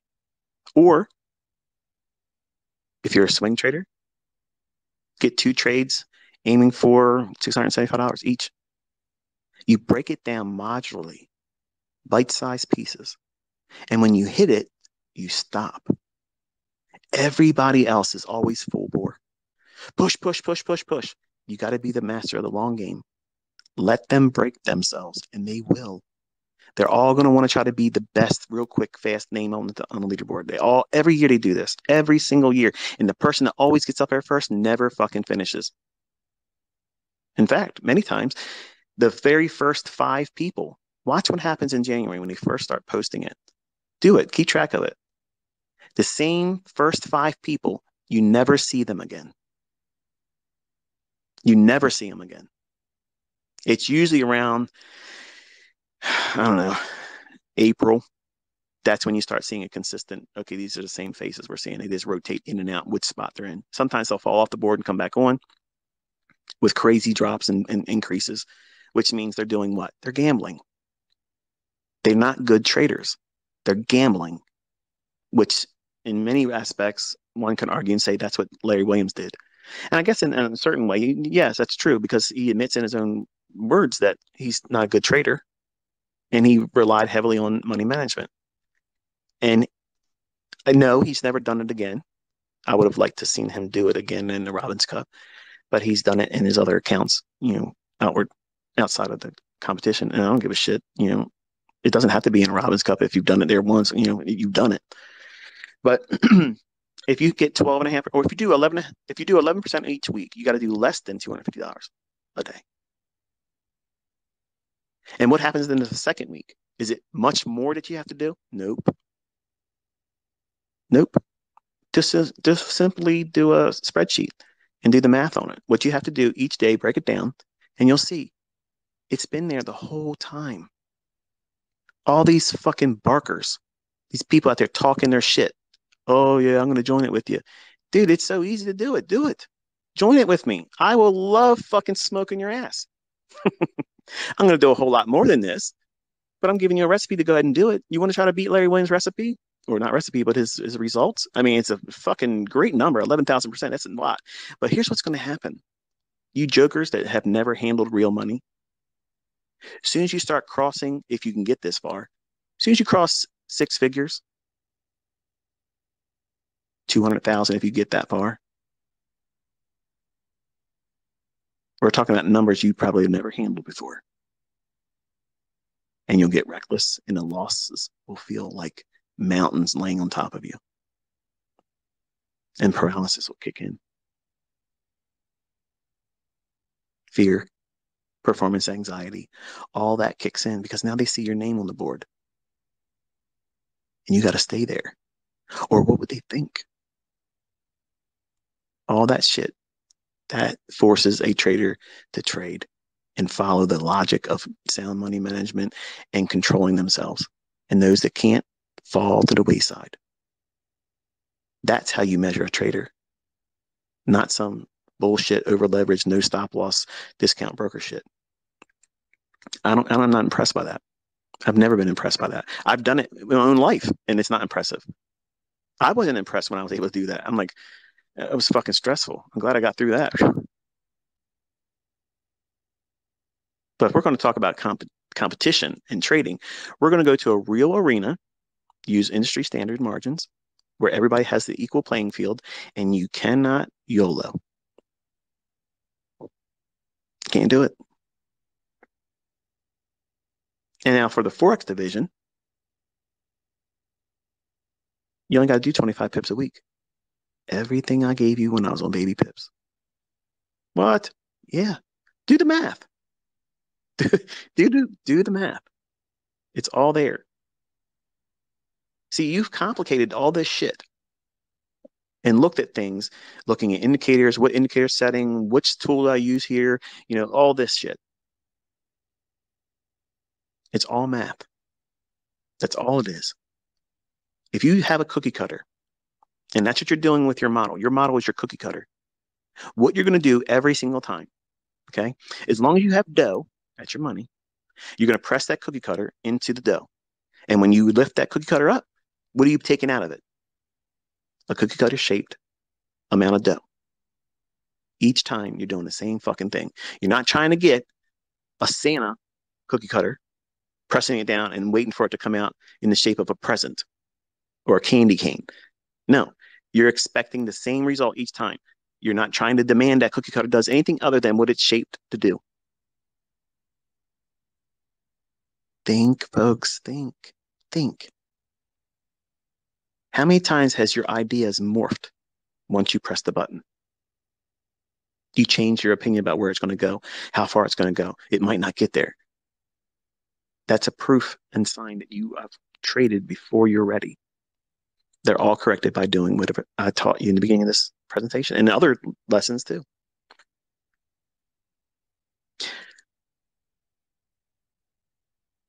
It's not important for you to win competitions, but I know some of you young men want to do it.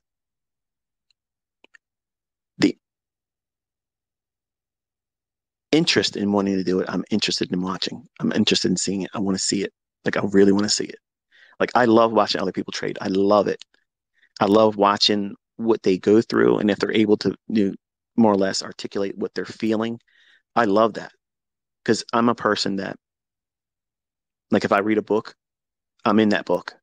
If I watch a movie, I'm in that movie. And like Caleb, one of the things that him and my youngest son, they had this thing with them. They want to talk during a fucking movie. Okay. And that breaks the illusion. Like I'm in there. What are you doing? I'm out here. I'm here. I'm saving the fucking world. And you're here talking to me now. I'm back in the movie room here. What are we doing? You got to shut up and let me be in this moment. Well, when you're trading, like you have to be completely immersed in that and filter out all the distractions, all the bullshit. And if you think for a moment you're going to be able to do well and be part of the community in social media or flexing and doing this, it doesn't work like that. It does not work like that because you're going to carry that stimuli back into your next trade. And whether it was support by people that love you or from people that are trying to see you fail, it's all going to have an impact on you. And you're going to be thinking about that as a factor in what your next trade result is going to be versus I have my cookie cutter. I'm pushing it into the marketplace and I'm going to retract the amount of dough that it's designed to take out. And you have to be systematic about it. And it has to be very, very low end, easy to get. Not this monumental 20 handle day. I got to do that or I'm not going to win. That's bullshit. You don't need a lot. You just need time and consistency and let the money management do the heavy lifting. And you got to be prepared to slowly see the equity curve go up. It'll still be going up fast, not in the beginning. It'll look like nothing's going on. It'll be other people are going to shoot by you because they're over leveraging. Your first week may not be 11 or 12.5%. It might be just 10%, or it might be 8%. Who cares? Or maybe it's 5%. Who cares? The long game. That's what you're playing. And you're going to let that pan out. You're going to work on one side of the marketplace. You're not going to do both sides. You're going to trade in your bias. That's it. Where's the order flow? That's it. And you're stopping. Every person that's going out there trying to get every possible trade, they are fooling themselves. They're trying to trick their mind into thinking that more is better. And what happens if they do get that big payout or that big windfall? Okay, but what's the chances of that really happening? Remember, you're in a competition. Everything's going to be squeezing and pressuring and just, it's going to be a lot. You might think you're ready right now, but if you don't control your perspective and control your emotions and remember what you're doing and all the little bit that you have to do and control your frequency of trade, you'll blow it. And you'll start doing things that are reckless.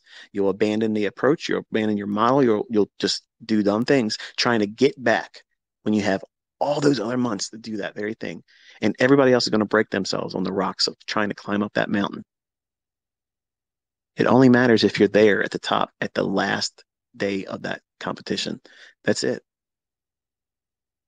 That's it. You gain some ground in the first half of the year, sit still, let everybody fuck up in the summer. And in the fall, use what I talked about here and you milk it. And you just throw around in there. Will you beat Larry Williams' record? Probably not. But do you have a chance of placing on the top five? Absolutely. Absolutely. And if you get to the point of number two, and I think if I'm not mistaken, I think it's like 1,300. Just call it 1,400%. If you do 1,400%, sit still. Chances are you're not going to see anybody come near you because they have to work with the same leverage you're doing. If they have a bigger account, that means they have to work even harder to get that bigger account percentage-wise to grow too. So there's all kinds of built-in disadvantages for gamblers, which is why I love it. I love it because it makes it real. I don't give a flying fuck how many over leveraged contracts or fucking lots you want to do in your horse shit. Okay, I don't care about that. I'm an offshore broker. I made this much money, but who gives a fuck? That's not trading. That's gambling. And you're missing the whole entire point.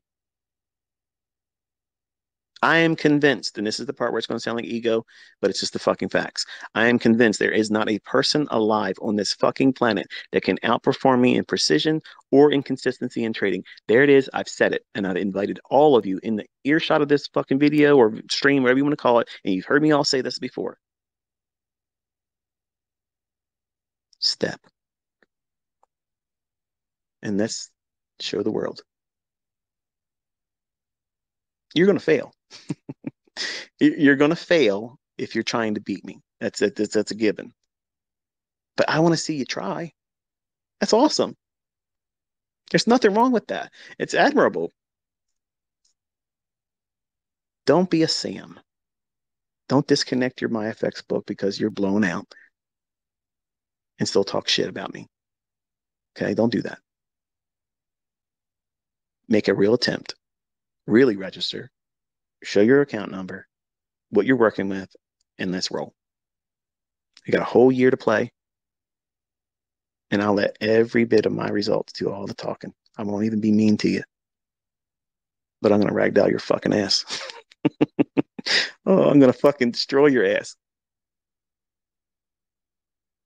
All you got to do is come to the dance. That's all you got to do, baby. And I'll take the lead. I'll show you shuffles you ain't never seen before. But that's what I had on my mind today.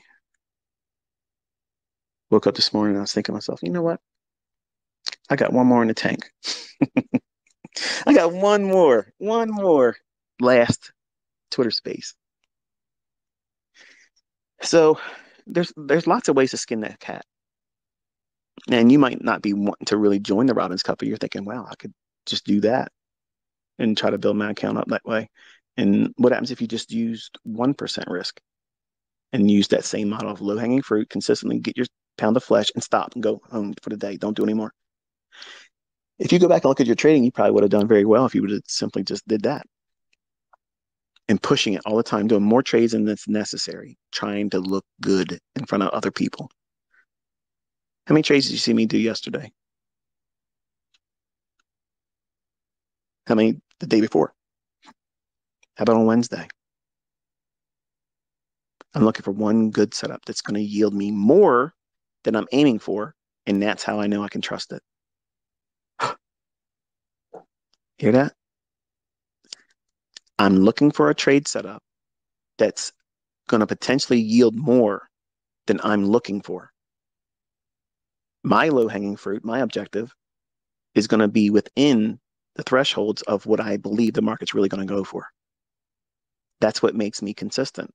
That's what made my analysis consistent in front of the eyes of everybody in my mentorship for years, not just once in a while, for years. Every single day I sat down with them. Every single day I co-signed what I thought the market was going to do. And 90%, and a fucking person, one in my mentorship can say otherwise because it's all proof. It's all there. They saw it. They witnessed it. And I've invited all of them to come out here publicly many times and said, if I was not that way, you call me bullshit right now. And they'd be an army of motherfuckers coming out here. This is not what happened. You don't see that happening. And you can get there too, but you get there with what I just outlined in this discussion. And this is the same conversation I had every single time, with the exception of Robin's Cup stuff. But I had the same exact verbatim outline that I sat with a new one-on-one student.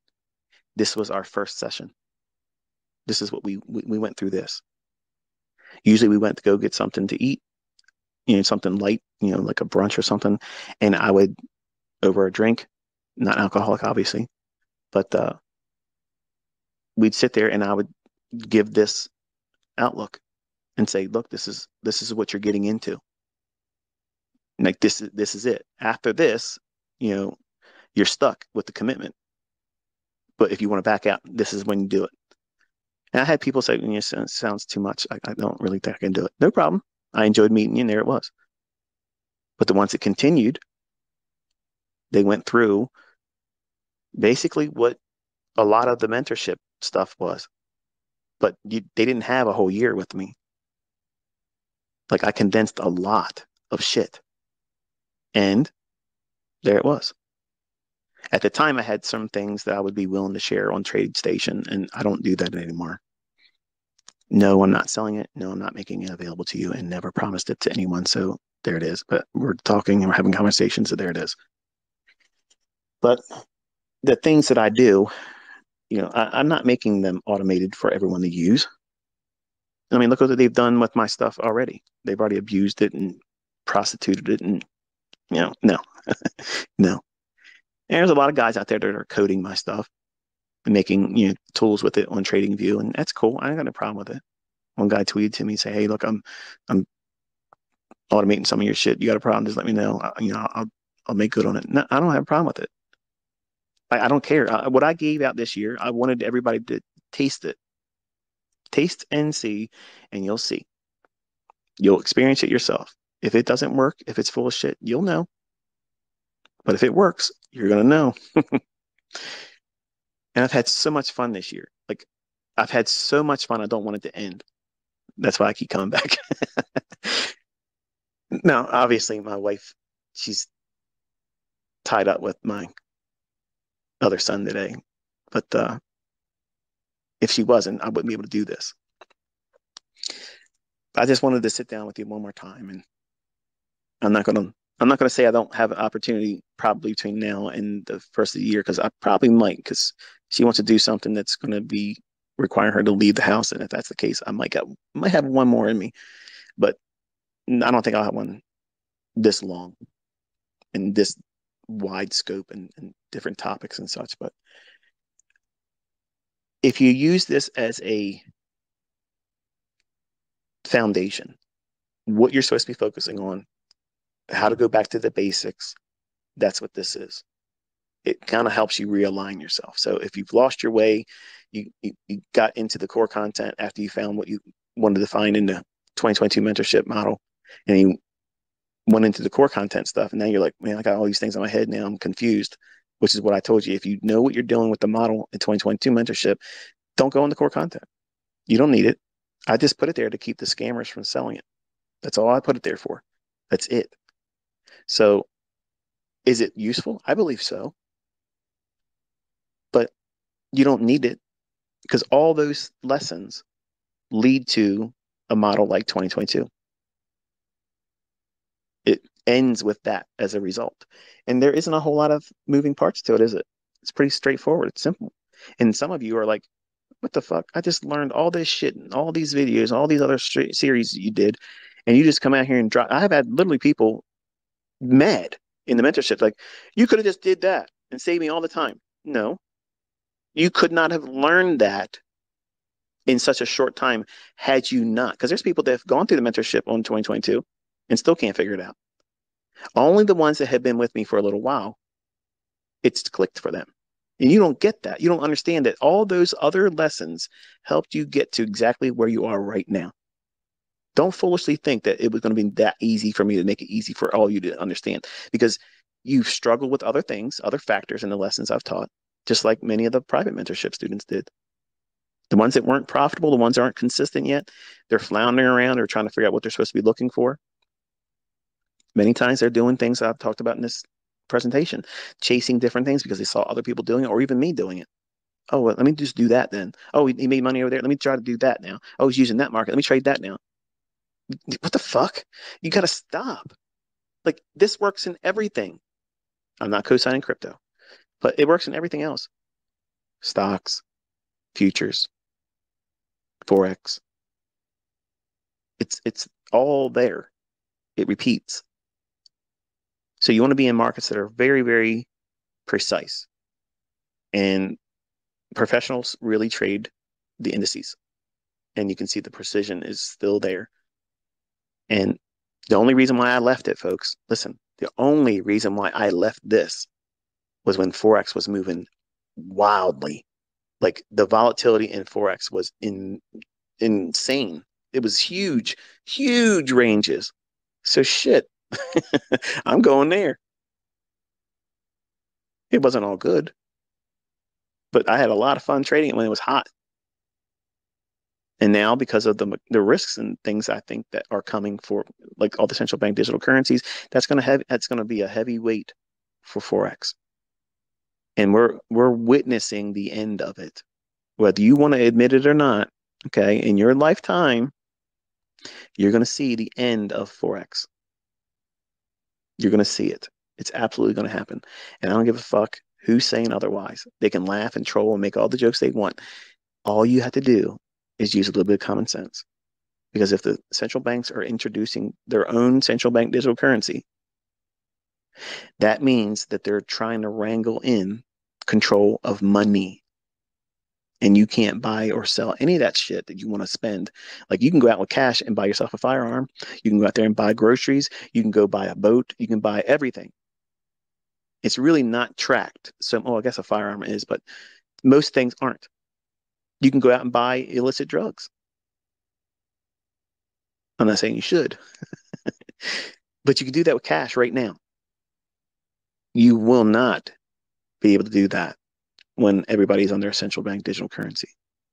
So once they wrangle everybody's money and the control thereof, the next step is, all right, now we got it on digital. Everything is controlled. You can't do anything. And now it's something they can control the the power of, like they have in China, where they have a COVID passport and you can't leave your house if it's this and that. You can't buy anything. You can't do that. That's what's coming everywhere. And you can't see that coming. Like, look around. That's what they're doing. That's exactly what's coming. And once everybody's underneath that, we're going to roll to one currency. Everything's becoming one global thing. And it's going to be one global constitution or rule of law, and it's going to be ugly as shit. And they're already preparing. They're already saying, "Look, you get ready for all this kind of stuff." And you're out here wanting to trade forex, big risk. I'm not. I'm not, because any moment the penny can drop and shit can go upside down real quick, just like the euro and the Swissy depegging. And I'm sorry, I am not.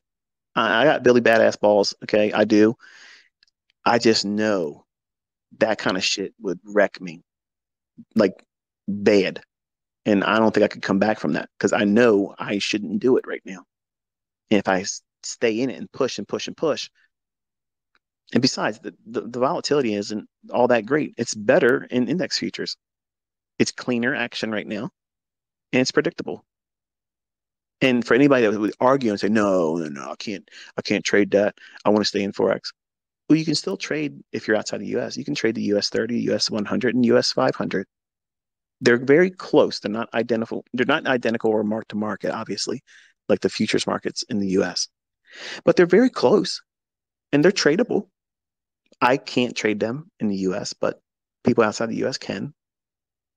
And some of you had the benefit of being able to do it, with benefits in your own area, whereas we don't have that here.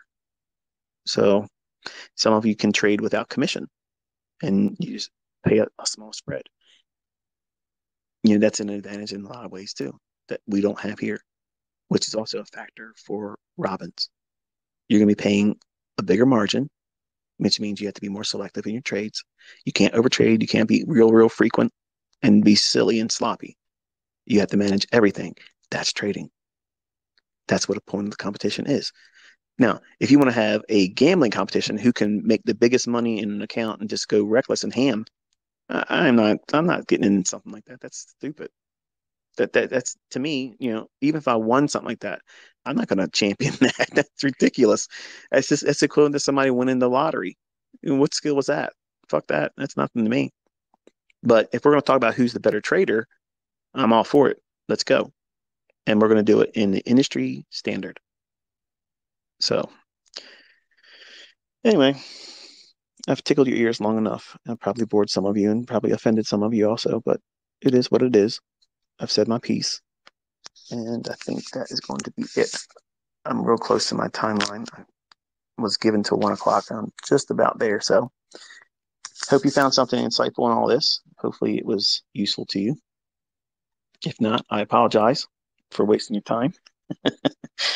Can't guarantee I won't do it again if you listen to another one, but until next time, be safe.